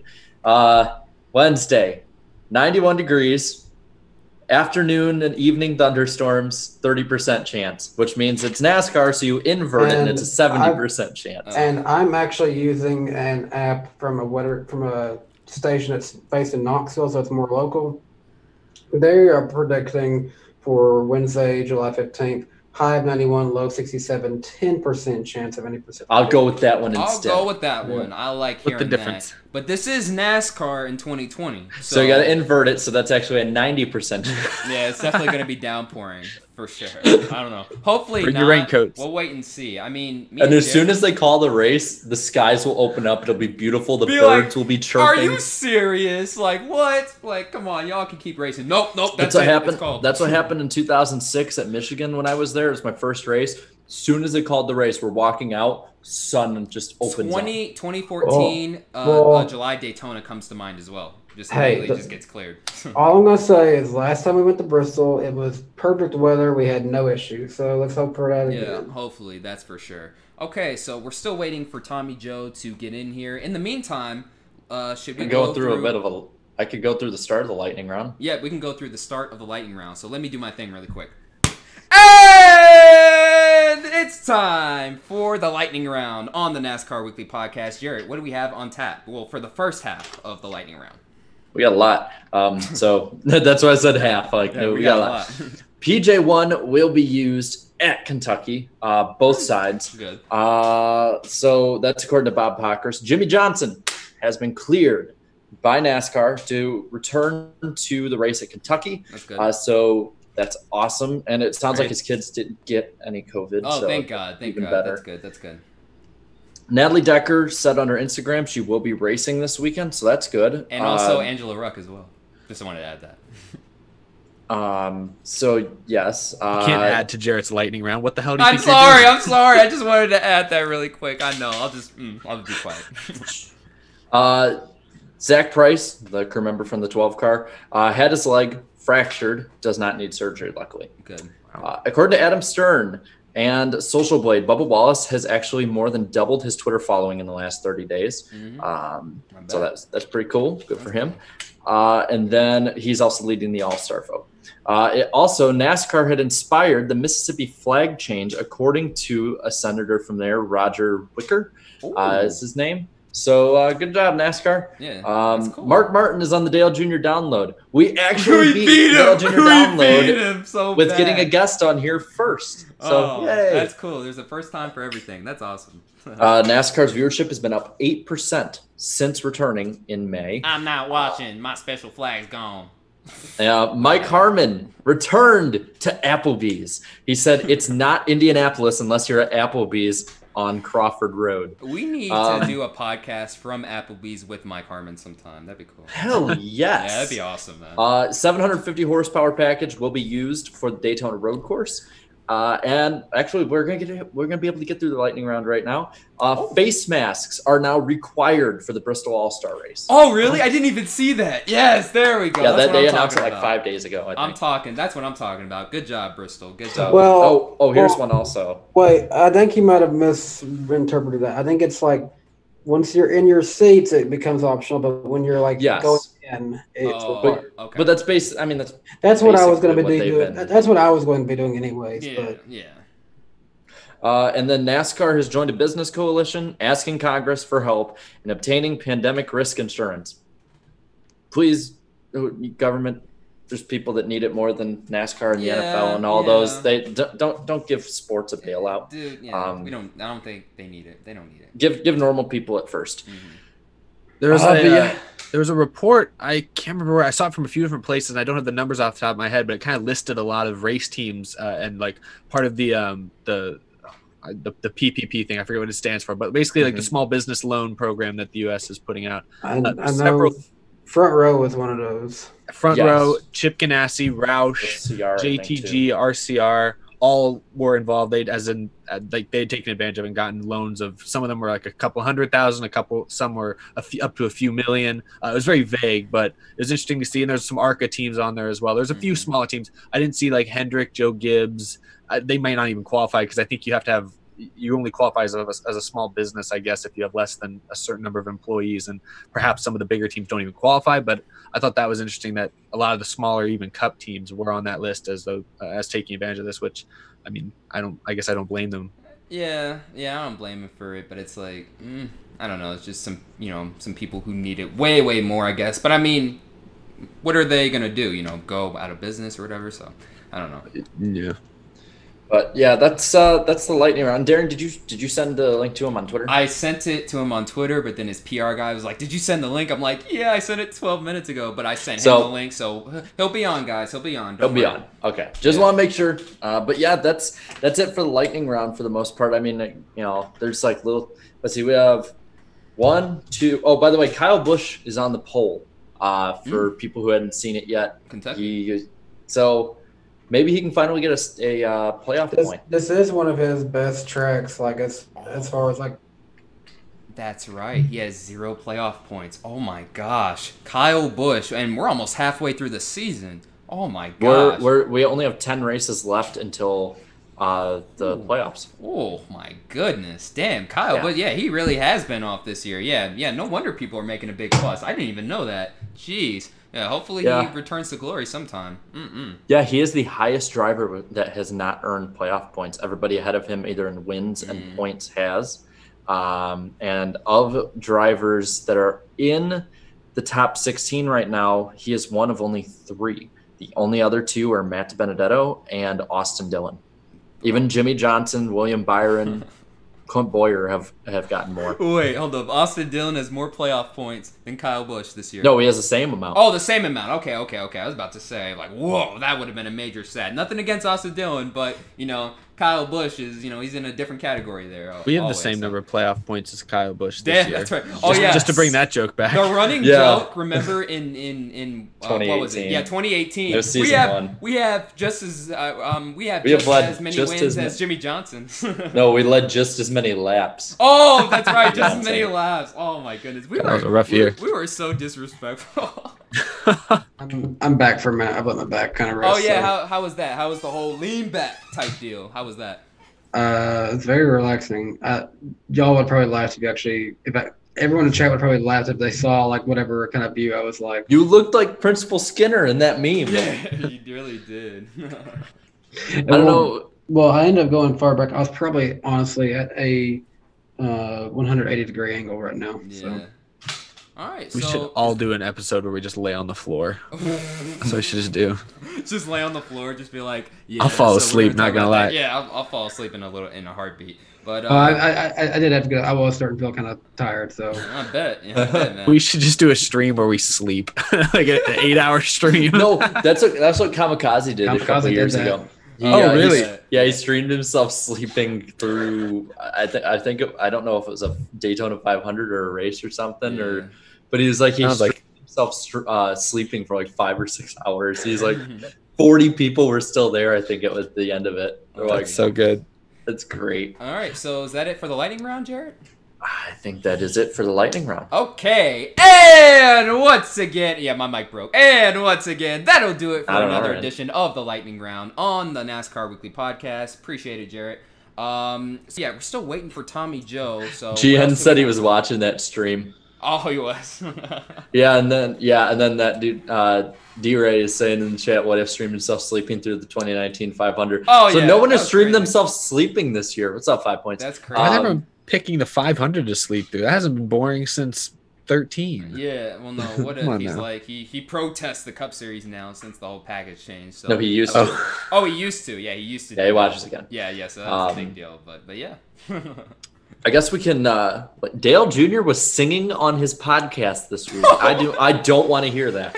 I'm sorry. I don't think if his singing is anywhere near to his acting ability, I don't want to hear it. Oh yeah, I'm out of ideas. He was on that show. I forgot the name in 2004. He was like, yeah. Well, I heard you're a big fan. I'm like, oh my gosh. He's like, What, King of Queens? It wasn't King of Queens. It was on the same channel as them, TBS in 2004. It was the one with Kevin James, right? No. It was a different show. Was it the Bill Engvall show? Maybe. I don't know. All I know. That one is- came out in King of the Hill. 07. That came out in 07. Wait, what was it, Eric? What'd you say? No, I was making a Oh, joke. It dang it. wasn't. I thought you were serious. I thought you were dead. Look, Bobby, there's Dale Earnhardt. There's Dale Earnhardt. Damn, I like this rope right here. This is a nice rope. It's soft and pretty. I saw it as they were unloading my car. And then Such a also, good scene. Also, he asked Bobby, "Do you want to be a fan of Dale Earnhardt or Jeff Gordon?" I like Gordon. Oh. He's handsome. What the hell? Bobby? Jeez. But anyway, We'll be at a track with Dale Earnhardt. Where's the way you view it? With Jeff Gordon. Jeff Gordon. Dang, I had a teacher last semester that worked on King of the Hill for years, and I should have asked him about that episode. Yeah. That was a missed opportunity. I didn't think about it. Yeah. He would have looked at me like I was sideways or something. He probably doesn't. But in the meantime, while we wait for the one and only Tommy Joe Martins, anything else on tab we have, Jarrett? We can start looking at the playoff picture if you want. Okay, oh yeah, let's look at the playoffs, man. Let's look at playoffs. We're going to talk about playoffs. Yes, we are going to talk about playoffs. We're close to halfway this year, buddy. Yeah, so perfect time to talk about playoffs. No, like I said, we had 10 races left before the playoffs. 13 races left before the playoffs in Xfinity, and How 10 many races in total though this year for the Cup Series? Because when 16. I say okay, so yeah, 18. Then yeah, that's technically halfway. But yeah, go ahead. Guys locked in: Kevin Harvick, Chase Elliott, Brad Keselowski, Ryan Blaney, Denny Hamlin, Joey Logano, Martin Truex Jr., and Alex Bowman. Now, when you look at points, there are 8 drivers who are in on points.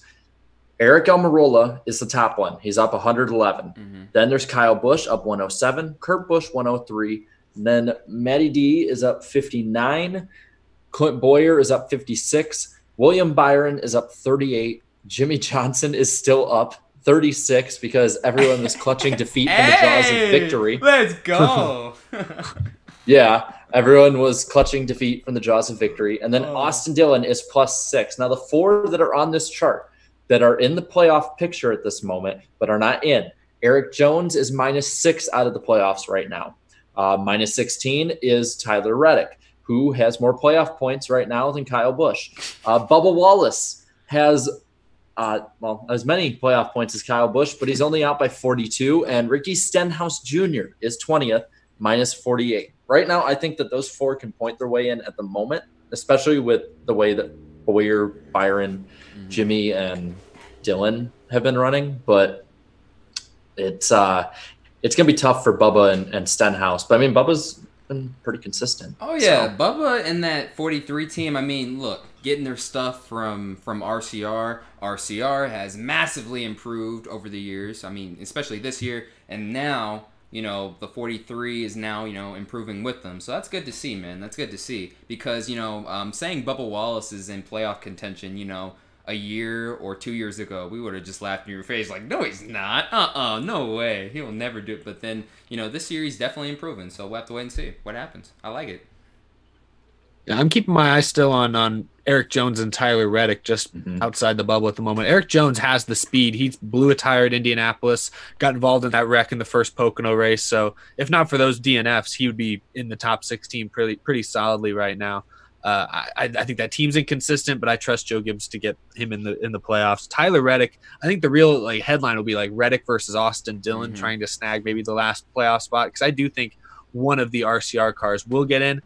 at this point, looking at who's outside, who's on the bubble, I think it would be tough to see both of them get in because, like, is Tyler Reddick and Austin Dillon, are they really going to outrun Jimmy Johnson the rest of the year now that he's back from illness? Are they going to outrun Clint Boyer? They could. I don't think Clint Boyer's great, but, he is – I don't know. That's tough. We'll see. I could see Jones and Reddick outrunning Johnson slightly. But okay, so just really quick, 59 points is the amount that can change in a race. Right. So 59 points is what separates 12th from 17th. So Matt Benedetto, Clint Boyer, William Byron, Jimmy Johnson, Austin Dillon, those 5 right now, they're in a bit of a precarious spot. Now, I believe 100, let me make sure I get this right. It's 118 points would be 2 races. So nobody is within 2 races right now of being in. Eric Almirola and Kyle Busch and Kurt Busch are close. I'd say like when a driver gets to plus 118, that's where they're safe. So I wouldn't even say Eric Almirola, Kyle Busch, or Kurt Busch are safe yet. Of those, I'd say Kurt Busch is probably the most safe, followed by Almirola.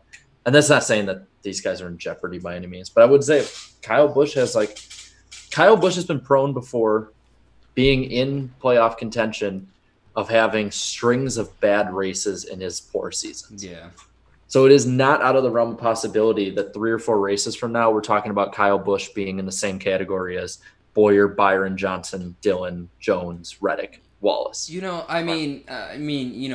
We're talking about, the whole point situation, but then when you look at the, the whole revised schedule and, what particular race is the final race of the regular season. I'd have to say, it's the Wild Wild West, the Wild Wild West right now. Just everyone has a shot. You know what I mean? Especially with this whole, with the Cup Series running the Daytona Road Course now, and then also, Daytona being the final regular season race.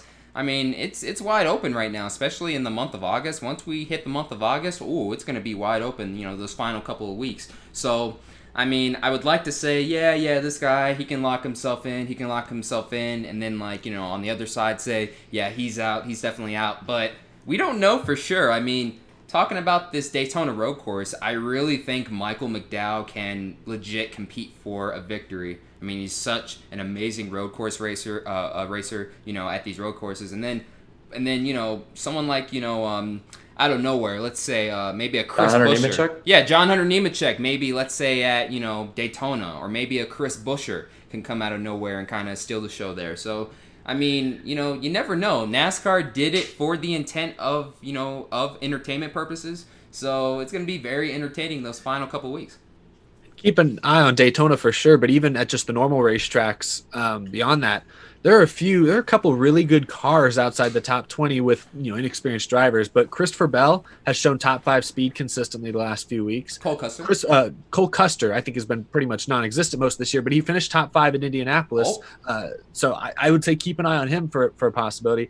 And don't rule out Matt Kenseth, who almost won at Indianapolis. Mm-hmm. That 42 car, most everyone expected to make the playoffs at the beginning of this year. So that's kind of like a freebie spot in the top 16 that nobody saw coming at the beginning of this year.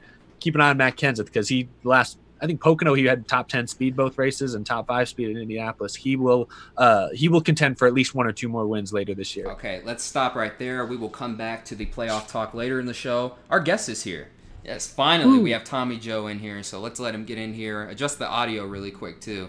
Yeah, because it's always that's the whole Zoom deal. It's always a Zoom deal. Like, hey, can you hear me? And it's like, no, your audio. And then, all right, he's here. Hey, Tommy, how's it going? I'm here. Hey, how's it going? You know what? What? When you jump over time zones occasionally, you forget what Eastern time and Central time is. Hey, it's all good. I apologize here. No, it's all sorry good about that. No, it's all good, Tommy, man. Great to have you on the show. How's it going, Tommy? Doing pretty good. How are you guys doing? Oh, absolutely great. Pretty good. Fantastic, sir. So, I'll get this first question out of the way. This year, man, 2020 in the Xfinity Series for you, I'm not exaggerating here. This has been probably the most worst filled luck season I have ever witnessed in my lifetime as a NASCAR fan. I can't explain it. I don't know why. I don't know what you did, to deserve this season? I mean, Josh Williams was on the show before you, and he's convinced that you must have sold your soul or something. I don't know, because this season has just not been in the cards for you. But I mean, talk about what going through a season like this has done for you personally. It's been extremely tough. I mean, that's what I can say about it. It's to the point now where, we do so much on social media. For me, being kind of a small team guy, and that's one of the main things that we do for kind of sponsors is activate on social media, talk a lot about social media. I feel like for kind of a smaller team driver, I've got one of the bigger social media presences. And man, it just kind of wears you down after a while, where you try to be positive about the next week coming up. And, and I've done that. And it's just to the point now going into this week, it's hard to sit here and act like you can continually be positive about things.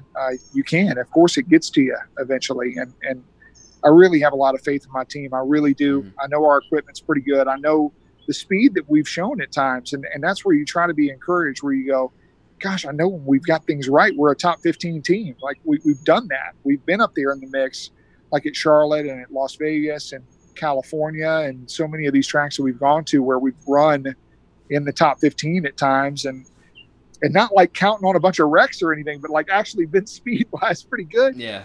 And I guess that's the thing that kind of pulls you through, Darian, is you sit there and you go, look, when we get it right, we're really competitive, probably more competitive than I ever thought we could be, but we got to get it right.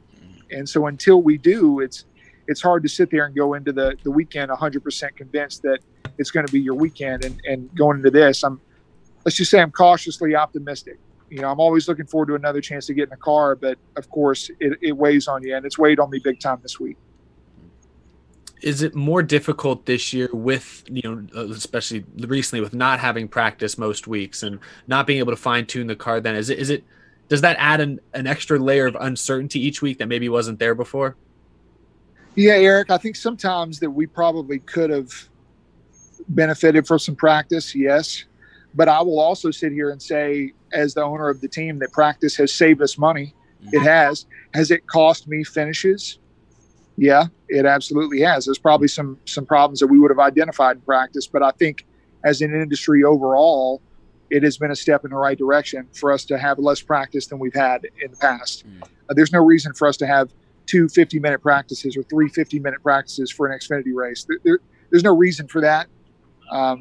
I think a short practice probably would help us out, but if that's something that we don't have in the future, I'm not going to hold that against NASCAR like that's a problem caused by this. Like, the problem for us is we haven't been prepared.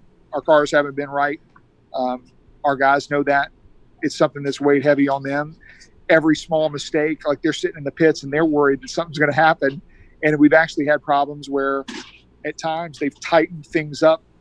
Like, perfect example, we had an oil line that came loose. One of the things that happened is they tightened the screw too tight. Wow. And it's just because of being so worried about something breaking that you over tighten it, and then something breaks. And so it's just one of those things that, we point to ourselves. We're not pointing towards NASCAR or anything else like that. It's just a situation we got to get a little bit better. So on the subject of that, you're talking about, just you're lacking that opportunity to touch the car. Is there anything that, You still got me? Oh yeah. We still got you. Yeah. Yeah. You're good. Do you have us? You have us? Okay, I got you guys now. Okay, cool. You're there. All right, cool. Go Okay. ahead, So I was asking, so you're saying that basically without these practice sessions and similar thing that Josh Williams told us, it's hurting a little bit. If there was anything that could be changed, if they even said, okay, hey, we're gonna actually start qualifying again, but there's no practice. If you even had a chance just to go qualify a car, would that even be a little bit to help you guys a little bit? I don't know though, Danny, because like some things in qualifying are so much different than they are in practice. And I heard Dave Moody say this, where he started talking about practice as like, well, if we did practice as like a qualifying situation, would that change things? No, because essentially everybody would just treat that practice like it's qualifying. Everybody would be trimmed out, and because we're racers, right? Of course, we're going to approach it differently. So I think you would actually still need it to be a short practice. And if you were going to qualify, it would need to be designated as a qualifying session, right? And so it's like you would almost need to have practice and then a random draw. And honestly, this random draw, I think we're on the short end of it again this week at Kentucky. But really, it hasn't affected me, and I really don't think it's affected the finishes of these races very much. Like, where we've started has not affected where we finished. We have affected where we finished, right? Not the random draw. So that's my take on it. Is like, I think both of these things are fine. We just got to do a little bit better job at the shop getting these cars ready. So it sounds like, essentially you're fine without qualifying. You did a random draw, but you just want a chance to touch the car. You want to practice again. Yeah, if we did a short practice, I think that'd be fine. I don't think anybody would have a problem with that. That would probably help, maybe like a 25-minute, something like that. And that would probably accomplish something for the tracks too. Really, the tracks have been the ones that have been the most kind of for practice. They just want more time of the cars on the track. And what I would say is there a way to shift that into more races? And you've seen that with Cup running multiple races in a weekend. I think that's going to kind of become the standard moving forward, Danny. I think that's going to kind of be the big thing now. You saw that schedule released today where Cup's going to run 2 more doubleheader weekends. And I think that's just going to be kind of a part of our schedule moving forward for every series. Mm-hmm. So I saw a report, I believe a day or two ago, that your crew chief, Daniel Johnson, has been suspended due to a rear axle issue. How does that affect the team, especially in these times right now? Yeah, look, it's not going to sit here to act like it doesn't hurt us more. Like there was a penalty earlier this year. I think it was maybe with the Penske team where, and if it wasn't the Penske team, I'll forget about it. Maybe it was Haas, but essentially they had their whole crew across the street, like at the Holiday Inn or something. They had like a war room set up or something like that, where essentially they were all still really plugged in. We're not going to be doing that. It affects us maybe a little more.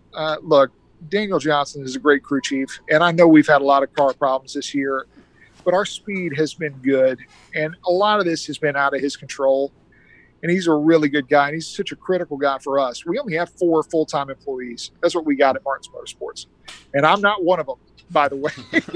so we only have 4 guys. So when you lose 25% of your staff and the number 1 guy on your staff, obviously that hurts. But the guy that we've got filling in for us, Kevin Reboletto, is a guy that has been a crew chief for me before, and he's new to the team.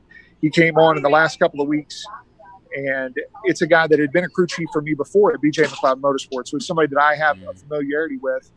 And like, we're just really lucky that he kind of fell to us at the right time, because obviously this is going to be a critical point for us. And having somebody on the box that I'm familiar with is going to be really important. So I guess touching base again with the current 2020 season, what are your expectations for the rest of this year? When I came into the year, one of our goals was to finish in the top 20 of the driver points. And where I'm sitting right now, after kind of how this year's gotten off to the start that it's gotten off to, that's just a little bit of a reach. I'm not saying that I can't do it, but we would need to kind of get on a little bit of a run here. And I have a lot of faith in my guys. I think that we can do that. But if we could finish in the top 25 of the owner points at the end of the year and get me in the hunt for the top 20 of the driver points at the end of the year, that top 20 of the driver points pays a big bonus. That's money at the end of the year. And 20th is about 75 or 80 grand. And so that's a big chunk for a team like ours. So if we could just be in the mix for that at the end of the year, that would show that we've clearly made big strides in our consistency and kind of our preparation moving forward. So that's kind of what I'm looking at.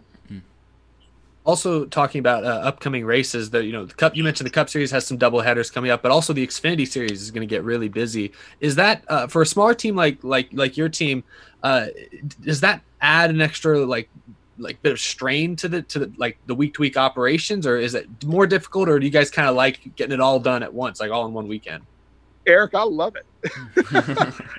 I do. I love the doubleheader weekend. This is something that when NASCAR first called us, when they told us that they were going to be kind of shuffling the weekends up a lot, especially for the NASCAR Xfinity Series, and Xfinity has been a great partner in all this because I think they have kind of been the up for anything group. and I think they look to me because I've been so vocal about small teams and the finances of that and all that. And I think NASCAR approached me because they really wanted my opinion. They knew that I would kind of tell them the truth. And the first thing that I told them was, well, we ought to do doubleheader weekends. Like that would save us a ton of money because like all of a sudden now that's one less time that we're traveling all week. It was all you then who got the doubleheader. Oh yeah, you can count me for it. I'm not going to act like I was the only one, but when they asked what was the things that we could do, they presented that as an option. Like we can do no practice, we can do double headers, we can do kind of a shortened weekend schedule, a one-day show. What could we do? And I was like, double headers. Like I was just always for double headers. I felt like that was a really big thing for us. And you saw how it went down at Homestead. I thought it was awesome. Perfect. I thought it worked out great. I think that could be a part of our schedule moving forward. Like with the schedule that they've announced now, with us not going to Michigan, I felt like that created an opportunity for another doubleheader, and we're doing that at Dover. And personally, I look at that like, okay, I'm running a 500-mile race, right? Because with a small team, do we have a backup car? Kinda.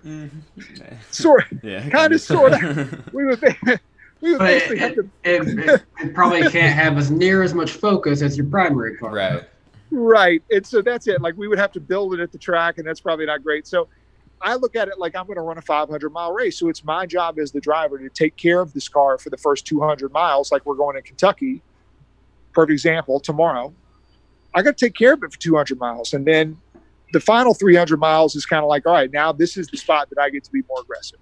So it's kind of like we're getting to run a cup race. And I think that's really neat. That's cool. That's awesome. Danny. Sorry about that. I've lost track of the order again. Sorry about that. So, I mean, gosh, there's really a lot that you kind of discussed with us so far. So I'll just kind of talk about, what's your overall, plan and goal for this weekend's racing in Kentucky. You've mentioned a little bit about it, but, if you can accomplish one thing from this weekend, what are you looking to do? Well, look, we got short-term goals right now, which is right now we're sitting 31st in the owner's points going into a race. And our goal all season, and I've had more lofty goals, obviously, finishing the top 10, running the top 15 consistently. Yeah, sure, those are all great. But really, the short-term goal for us is to get back in the top 30 in the owner's points. That pays a bonus to our team that can be up to $15,000 a race. Whoa. Which, like, when you're out of that top 30, you're ineligible for it. So we're ineligible for that right now. And so when you're potentially taking $10,000 out of your pocket every week, for us, when your budget for the entire season is around $1.2 to $1.4 million, $10,000 a week adds up really quickly. So that's our short-term goal. I think the 74 car is like 3 points ahead of us. And so that's what we're trying to do, Danny, going into Kentucky. We want to beat the 74 car. That's our short-term goal. We know that if we accomplish what we are capable of as a team, the points kind of take care of themselves. But you got to try to focus on the small goals, one race at a time, right? So for us, the 74 and the 99 car are right ahead of us in the points, and those are the people that we're trying to race. So there you go, folks. If you want a battle to watch tomorrow, kind of like, you'll be watching the leaders, of course, but watch the battle between the 44 and the 74. Yeah, that's the key battle. And look, I just want to say big props to Mike Harmon, big props to Bailey Curry, big props to Kyle Weatherman. Kyle Weatherman has finished in the top 15 twice in the last two races. Oh, yeah. In the 47 car. So we want to – everybody tries to take a crap on Mike Harmon for trying to be, like, super cheap and all this kind of stuff. They have really upgraded their program a lot this year, and it is shown. And, like, this is not a layup, like us going and beating them like maybe it would be in past years. This is something that, like, yeah, that is absolutely a goal for us. And if we beat them, like, that's going to be good. That's a step in the right direction. They've proven they can be really fast. I would say that also speaks to, their talent as drivers. People always are saying, people are talking about your talent, saying you're out driving, at times the equipment you may be in. Same thing can be said for them too. There's a lot of talent that's deeper in the field that people just don't get a chance to really look at. Absolutely. Bailey and and Kyle both ought to get a lot of credit for what they've done in those cars this year. It's really impressive. Oh yeah, especially what's his name, Kyle Weatherman too. Kyle Weatherman, he's been really good. He's been really good this year. He'll be on the podcast next month, so we'll talk to him. A lot of respect for those guys and what they're doing. A lot of respect. Definitely. So really, just to close out our part before we get to a few fan questions, I wanted to actually ask. So you're from Mississippi, and recently Mississippi has voted to change their state flag, and actually the government there credited NASCAR as leading that effect. I guess for you, just coming from there, what's that kind of feeling like of having NASCAR be the leaders in this to the state? It was a moment of pride for me because I've been really outspoken about that with the flag, and it was a cause that I kind of took up because it's something that where I've run the state flag on my car in previous years and had that removed and swapped it out for what I consider was like kind of an optional flag. It was called the Stennis flag. It's been changed now to the hospitality flag. But that was something personal to me. And so I put a video out on Instagram about that and how I felt like it had affected me and kind of my career and why I made the change. And that wound up kind of going to the state Senate. Apparently, that video got showed at the state Senate. Oh, wow. And potentially flipped a few votes. And so to hear that was really humbling. But it also makes me just really proud. Really proud to be where I'm from. Really proud for the steps that we're taking as a state. And really proud of my sport and the platform that's given me to be able to speak out on something like that. Oh, yeah, absolutely. Without a doubt. Yes, sir. So let's get into a few fan questions here. The first question from Denny Delivers. What got you into starting your very own Xfinity Series team? I think it was kind of, I'm not going to say necessity, but it was a feeling that I just knew that we could do it. We had sponsors in place. My dad and Rodney Reeson, who is the co-owner of Martin's Motorsports right now, we'd kind of been down this road before. Quite frankly, we had learned a lot of the wrong ways to do it. If you would look at the results right now, you could probably say we probably still haven't learned the right way to do it. But we'd kind of learned learned a lot of the wrong ways, and I felt like we really put together a good set of equipment. I think we brought in the right guy, Daniel Johnson. I'm telling you, this guy's a good crew chief. We're going to get the results. I know it's going to show. Basically, we knew that we could set it up, and it came to a deal where when I was negotiating with Carl Long and NBM, they wanted me to bring more money to the table than I was really comfortable bringing. And we basically had a crossover point where I felt like if the number got high enough, it would be a deal where we could start our own team. And essentially it did. And the path that we chose was to start up Martin's Motorsports again. And I've said this before, and I'll say it now, Martin's Motorsports doesn't begin and end with me driving the car. This is something that I want to be a business moving forward for years. And if that's with me not in the seat, that's fine. Like, I want Martin's Motorsports to continue. If it doesn't continue as Martin's Motorsports, if it's something we sell to somebody else, but I'm in a management role, whatever it is, like, I really think what we've done here is start a business that I think can be successful moving forward. Oh, that's funny you mentioned that. I guess that brings up a question of my own. If you had to put another driver in that seat, who would it be? Ooh, that's tough. Gosh. The guy that you had on earlier would be a pretty good one. Oh, Josh Williams. Oh, yeah. He's a badass. Josh is a guy that I got a lot of respect for him. I think he is legitimately probably the best racer in the Xfinity Series right now. Really? And I mean that. That's high praise. As a whole. First of all, he's a great personality. He's a ton of fun. You guys had him on here, got to fool around with him. I don't think a lot of people could see his personality, but I mean, the guy's a real character. He's somebody that if they had him on TV, they'd never get him off TV. So there's that. He's a hell of a racer. Great driver. Somebody that when I pass him, I got to work for it. And somebody that can also be the crew chief of his own car. Really? Legitimately. He can do it all. Without a doubt. And so when I see somebody like that, I can't do that. I can't be the crew chief of my own car. I wouldn't trust me to put a tire on. and so I see somebody like that. That's a level of respect for a competitor in our series. Bailey Curry is another guy like that. I don't know if he can necessarily crew chief his own car, but works on the cars himself, drives the cars. So I see those type of guys. Camden Murphy was another one of those guys. I know he hadn't gotten a lot of opportunities this year, but he's a really great I've heard kid. of him. I talked to his dad for a little bit when we were in Daytona. He's a good guy. Good guy. Great kid. Landon Huffman's another one. He's run late models over there in Carolina. Really good guy. So, I mean, I see guys like that kind of float around, and you know that they're talented. They're going to work really hard, and they're going to give you all their effort, both at the track and away from it. Those are the type of guys you want. All right. Speaking of that, like you were talking earlier about BJ McLeod and how you once drove for him. He's one of those guys that I would probably equate to kind of like how you just described, you know, the position you're willing to go into. BJ obviously owns his own company, but he's went and drove for, you know, JD Motorsports to let others drive in his own equipment. So, I mean, having that kind of previous relationship with him, has he been influential in your path to where you are now at all? Absolutely. I think of BJ as like the perfect role model for me.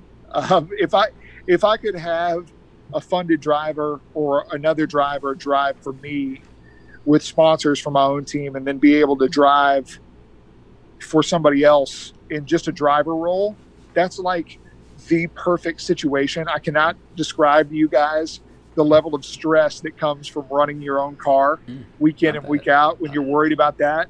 And it was Darrell Waltrip that said, he's like, you know, you can be an owner and a driver, but you can only be good at one. Oh, damn. And I really, and you know what? He's not wrong. He's not wrong. And like right now, I have a couple of other owners in this team, my dad and Rodney Reeson, who I can kind of lean on to be the owners. But I think about like somebody like BJ that had to do all of that by himself, and that is an incredible burden. You know, I would be lying if I said it hadn't affected my driving. So for BJ to get to see his cars running on the track and be the owner for his cars, but then turn around and just get to be a driver for somebody else like Johnny Davis, who's a great owner and been in the series for a long time. Danny, that's like the perfect situation. So I would love to be in a situation like that. Watch the 44 run up front, and then me be in another car and run up front with them. That would be awesome. That would be perfect. Or for sure. just that's the ideal situation. I hope it doesn't end up that you're driving along, next thing you know, the 44 is coming at you either. So. Yeah, we'll have to wait and see. We'll wait and see what happens on that. The final fan question, and you were just talking about this. How does being the owner of your own ride affect your driving style at particular tracks? Yeah, you know, when you know how much something costs, it affects you. Oh, yeah, I bet. I'll say that. Yeah. You know, and this is not a diss to any of those guys that are up there in the top level of equipment, because honestly, a lot of them are extremely good drivers, and I am not dissing this at all. But the one thing I will say is they've never had to worry about how much a tire costs. No. They've never had to worry about how much a fender costs, and they're gonna drive differently because of that. And so when you get guys back there in my level of the garage, that is absolutely part of the speech before every race. Like, hey, you got to race this car next week, or hey, you know, we just had to fix that car last week. You got to take it easy, or you know, because it's mostly about resources, guys. Like when you only got 4 guys on a team, they can only work on so much. Right. So like when you're sitting there wrecking a car every week, it's not just money, it's also time. Like they can't fix everything. Yeah. So it puts your team in a real tough bind where now they're working extremely late hours. They're getting to the track late. Maybe your car's not set up as well. So you're hurting yourself as well. So like, that's the kind of things that I look at, Darian, when it comes to owning your own team. You just understand everything that goes into it from a time, personnel, money standpoint to get the car ready to be at the racetrack. And it just makes you drive with the respect of that. Like you understand just how hard it is to even put the car out there in the first place at a competitive level. And you just want to make sure that it's easier on your people that you got working for you when they get the car to the track the next week. Yeah, that's a very good answer there. Really appreciate you answering that question. So I guess we are now out of time. Really appreciate you coming on, Tommy. Before you go, where can people find you on social media? Well, you know what? As you guys probably know, I'm taking a little bit of a sabbatical from social media right now. It's been a little bit of a bit of a tough place for me over the last few weeks. Well, you have a lot of support, though, sir. A lot of support online, though. That's for sure. And Darian, I want to say thank you to you personally, because I know you sent me a message and really encouraging, and all you guys, all y'all do such an awesome job for the NASCAR community. Seriously, I appreciate all of you guys and what you do. Thank you. There has been way more support than I definitely deserve and our team deserves for some of the efforts we put forward this year. But I can say that we definitely appreciate it. And you can follow us at Team Martins on Twitter, at Martins Motorsports on Instagram. And then for me, it's at Tommy Joe Martins on both Twitter and Instagram. And that's where I'm going to be doing most of my posting.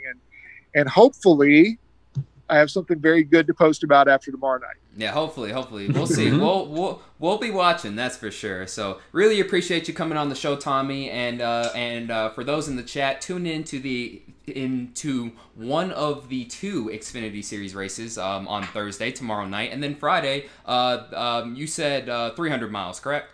300 miles. 300 miles. All right. Back to the normal length on Friday. We're going for the shorter version tomorrow night. Oh yeah, that's sprint for sure. race. Yeah, so the sprint race is basically tomorrow, and then basically the marathon's Friday. So we'll definitely be tuning in for that. Tommy, thank you so much for coming on, sir. Yeah, thank you. Yeah, thank you guys for having me. Appreciate it. All right, you have a good one. All right. So Tommy Joe, y'all. Tommy Joe, really very down to earth guy. I mean, we had him on the podcast last year too. Really gave us the ins and outs of basically how of what everything costs to basically run your own team. So I really appreciate that. And as y'all can tell, yeah, I do need a haircut. I'm getting it tomorrow, guys. While he was talking, I was basically just like fidgeting with it, looking like freaking alfalfa or something like that from what's the movie called again? Oh yeah, Little Rascals. Yeah, because he had the little poof thing up there. So yeah, but no, that beanie was getting too hot. But yeah, that was a good interview. Really love Tommy. Mm-hmm. Yeah. We only have one story left before picks. If you guys want to get right into it. All right, perfect timing. Let's do it. The rest of the regular season schedule has been released. Oh, so we got Michigan trucks on Friday, doubleheader Cup Saturday, Sunday, ARCA on Sunday before the Cup race. Cup races are at 4 p.m. Eastern time on Saturday and 4:30 on Sunday. NBCSN with both of them. Road America is that same weekend. It's at noon Eastern time on NBCSN for the Xfinity Series. Then the Daytona Road Course. That's the big one everyone's talking about. Friday, 5 p.m. Eastern on MAV TV, ARCA. Then Saturday, August 15th, Xfinity, 3 p.m. Eastern, NBCSN. Sunday, August 16th, noon Eastern, Fox Sports 1. And then Cup is on August 16th at 3 p.m. Eastern time on the big NBC channel. Ooh, next week on the same weekend as the Indy 500. So should I even talk about it? Yes, I will. We have 3 days of doubleheaders. ARCA and trucks on Friday, 2 and 5 p.m. Eastern. Xfinity Cup on Saturday and Sunday each. One starting at 12:30 on Saturday and then 4, and then 1 p.m. on Sunday and 4 as well. Then Daytona, Friday, Xfinity, August 28th, 7:30 p.m. Eastern time, NBCSN. Saturday, August 29th, Cup Series, 7:30 p.m. Eastern time on the big NBC channel. That same weekend, Saturday, there's going to be the ARCA race at 6 p.m. on MAV TV, so it might bleed into it, but no one's going to watch ARCA over Daytona Cup. No. And then Sunday, August 30th, Cup will be at Gateway, noon Eastern time on Fox Sports 1. Wait, Cup at Gateway? Trucks. Oh, I'm sorry. I was about to say, what? That was some news. I didn't see that. Yeah, whatever. Yeah. There you go. I really have to wonder, I said it earlier, that Daytona Road Course weekend, how many Cup drivers are going to end up running an ARCA or a truck race that weekend just for some seat time? Oh, yeah, that's for sure. And also doing some research. First time since 1987 that the Cup Series engines are not restricted at Daytona. So that's some history-making stuff. So they're going to be going really fast into Turn 1. So we'll see what happens. I have to imagine now there's one particular person who had no clue this was going to happen when he did it, but Kyle Busch is probably really happy that he got some track experience there this year. Oh yeah, especially in that I forgot what he ran, but it was one of those mini cars and stuff during the Rolex. The 24. Lexus. The Lexus GT something. I don't know, but I mean, it might play into his favor, and maybe that'll be the day we'll see Kyle Busch get his first win. Hopefully, he gets it sooner rather than later, but we'll see. Anyone else have anything else? Nope. Or That's want it. to go into picks? Well, I am excited to see for the Daytona Road Course trucks leading into Cup. Usually we do like Xfinity and Cup on the same day. Yes. Having trucks, they're going to tear that track up before the Cup cars get to it. So that's going to be that's going to be something else. That's Anyway, cool. yeah. That's cool. The Truck Series and the Cup Series are on the same stage on the same day because a lot of fans view the Truck Series as, quote, the best series in all of racing. I think the Xfinity Series has that title this season in NASCAR, but the Truck Series is definitely a close second. It's awesome. I think if nothing changes, they should probably be able to have some fans because they had something this weekend there, and fans were actually So there was like some it has sort been of soccer tournament, skyrocketing. so, yeah. It's been Florida's been skyrocketing in cases though, so we'll see. it's just a wait. It's such a wait and see thing right now. Yeah, we'll see what happens. They're still opening Disney World this week. So. Oh wait, they are. No Yep. way. Oh my So god. we'll see what happens. I know they did say, I saw a report that said they're hoping as of now to have some number of fans at both of the Daytona weekends. But yeah, you're right. It's too early to say for sure. Yeah, we'll see. We'll see what happens. All right, so let's go into picks. This weekend we have Kentucky. So the first pick, who is going to suck in the Cup Series race at Kentucky? Jarrett, start us off. This guy has not finished in the top 10 at this track since 2015. He has not finished better than 14th at this track. Oh, God. If my research is right, since 2016. He has just overall not been good at this track, and it's compounded on top of his downward spiraling career. In these closing years, I'm going Jimmy Johnson. Jimmy Johnson is going to come back, and it's not going to be a glorious one. No way. No, Jarrett, no. Damn, chat. Man, the chat's about to eat you alive, man. I actually kind of some agree. good logic. Yeah, I kind of agree on that one. Because that's kind of the joke I saw today was that, Jimmy Johnson has one last chance to win at Kentucky, the one track he's never won at. Even though they've only raced like 8 times, but his results at Kentucky have not been great, and Hendrick seems to not be where they were at the beginning of this year. At least not quite. So I think honestly that's probably my suck pick too. I didn't give him that much thought, but I'll go along with that one. So not everyone's hating you, Jarrett. Sharing the hatred. I'm gonna go with a bubble driver. Eric Jones has completely underperformed this season. I know. Oh, gut, yeah, heartburn right there, right? He's good at Kentucky. I know he's good, but I mean his luck this year has not been good. I don't know. Something's gonna happen. I mean, he was running second. Finished second, stage 1 in Indianapolis last weekend, and then boom, tire explodes, race over, and then he's on the outside looking in. So I'm not saying that exact same thing's gonna happen, but I don't know, something's gonna happen one way or the other. So Eric Jones, that's my suck pick. Danny? I'm gonna have a safe pick here and just say Daniel Suarez. Oh, is he racing? Yeah, he's racing this weekend. That's right. Yeah. He's full time, but oh yeah, that's right. He is full. See. I just forget, I'm so used to Suarez running close to the mid pack, and it's like now he's kind of relegated towards the back. So I sometimes forget, not to be mean. I'm sorry, but yeah, that's just the reality, unfortunately. So all right, so for the next set of picks, underdog. Jarrett, you start us off. Who is your underdog in the Cup Series at Kentucky?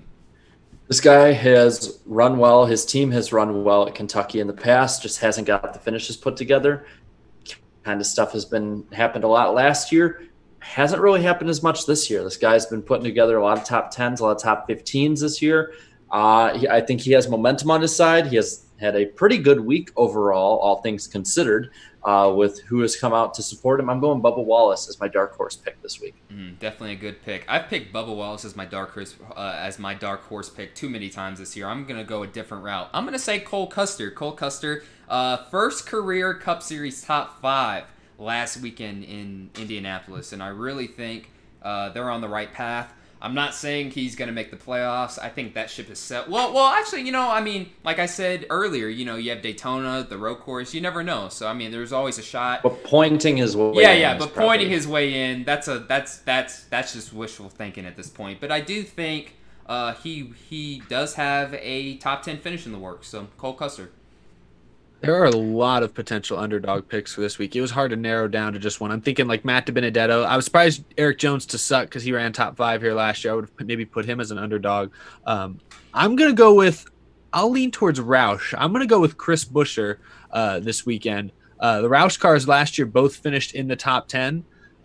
Just Newman. I think Newman just finished in the top 10 last year. I don't think both, but I think Chris Buescher finished in the top 10. I did my research beforehand. I'm getting it mixed up. I think Buescher finished top 10, but he wasn't in Roush equipment. I think in Roush equipment this year, he runs top 7. I think he's going to be kind of your surprise performer when it's all said and done. Well, I'm actually thinking that this track is going to suit well for the styles of Hendrick Motorsports. They've had an off few weeks, aside from Elliott for the last few weeks. But I think that really just plays into the tracks that they've been running in. So contrary to Jarrett, I'm actually going to say Jimmy Johnson will be my underdog for this one. I know he was hoping for me to say Bowman, but I wasn't going to. I was sitting there I was like, ooh, yeah. And then, right there, it says Johnson. The grin was growing. Yeah. Anyways, the finale. Who's going to win? Or in better words, who's going to win at Kentucky this weekend in the Cup Series? Jarrett, you start us off. Who will win at Kentucky? I think it's somebody who has won a lot here in the past. He's won under multiple generations of cars, so that already narrows it down to 2. But I think it's going to be the guy who really gives Kyle Busch a run for his money all the time here. I think it's going to be Brad Keselowski, maybe getting his final win in the 2 car. What's Chase Elliott going to do? Because somehow he's got to do something for Brad to win. Oh, yeah, he's got to mess up somehow. He'll blow a tire on the last lap. I don't know. Miss a shift. Missed a shit. Yeah, on a restart. On a restart. Yeah. Yeah, like, he's not like just in the middle of our along. run. Yeah. What does this button do? Why is it a button now? Just yanks the steering wheel off. Yeah, right. Should have done that. Yeah. I'm going to go with Denny Hamlin, man. Harvick versus Hamlin. I don't see it stopping anytime soon, man. At least for, the next few weeks, man. I don't know. Hamlin was for sure going to win that race last week, and then boom, had his hopes and dreams go up in smoke and just literally blew up right in his face. So Denny Hamlin, no tire failures this weekend. Denny Hamlin versus Kevin Harvick in the final laps. Denny Hamlin will come out on top. It's really hard for me to not pick a certain Chip Ganassi driver this week, given that Ganassi won last year at Kentucky. Larson finished 3rd. He's coming off a top 2 finish, but I'm not going to pick Matt Kenseth this week. Instead, I'll go with his old arch rival. I actually think Joey Logano will win this race. I think Penske's consistently had speed at this track, and we weren't talking about it in the last couple weeks because of Harvick and SHR's dominance, but I think Joey Logano will show up and get the win on Sunday. All right, Danny, final thoughts. And continuing with my underdog prediction, I thought that Hendrick Motorsports would be pretty well at this track, and I actually think, considering how the last few runs of these style tracks we did was for him, I'll say Chase Elliott gets win number 2 this weekend. We'll see what happens. That's for sure. Well, before we end the show, let me read some super chats, man. We have had so many. This is like our record-breaking super chat stream on this show. Yeah, that, and really quick, just to finish up on the Kentucky stuff, the forecast for the 12th, 87 degrees, thunderstorms, 40% chance. Okay. Wait, we have lights. 40% chance. Damn, it's gonna rain. It's gonna rain this weekend. It's gonna rain. It's gonna rain. That's for sure. All right, so let's get into these final super chats. I like bacon. Thank you for the $2 there, buddy. Will Eric Almirola, I can't speak right now, win a race this year? Maybe. I'd say it's a maybe right now. He's definitely improved his performance, so we'll have to wait and see.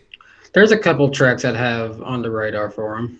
Yeah, we'll see what happens. Beast of Metal, thank you for the $2.50. Wasn't Daytona July 2014 hit by a Sharknado? Yeah, kind of, sort of, yeah. And then, after they called it immediately just the skies opened up. It was all bright and sunny. And I'm like, are you serious? But, Eric Almirola did win. So, yeah, a Sharknado. A Sharknado. That was a good one. There. I was there that weekend. That was some of the scariest weather and most unpredictable weather, even for Florida standard. That was wild. Yeah, it didn't look too well. Mr. Anti-Ant. I love that name. He has two $2 super chats. Thanks, man. The first one says, how many laps you think Cup Daytona Roval race will be? I'd say What's the mileage divide and have a 350-kilometer race out of that? I don't know. I mean, I know the track's 2.5 miles, but it's really big when you break it down into the road course. I'm It's going a to say 3.5 mile I'm road going course. to say somewhere between 65 to 75 laps. I was gonna say 75 laps. Yeah, that's my take. Yeah, just do.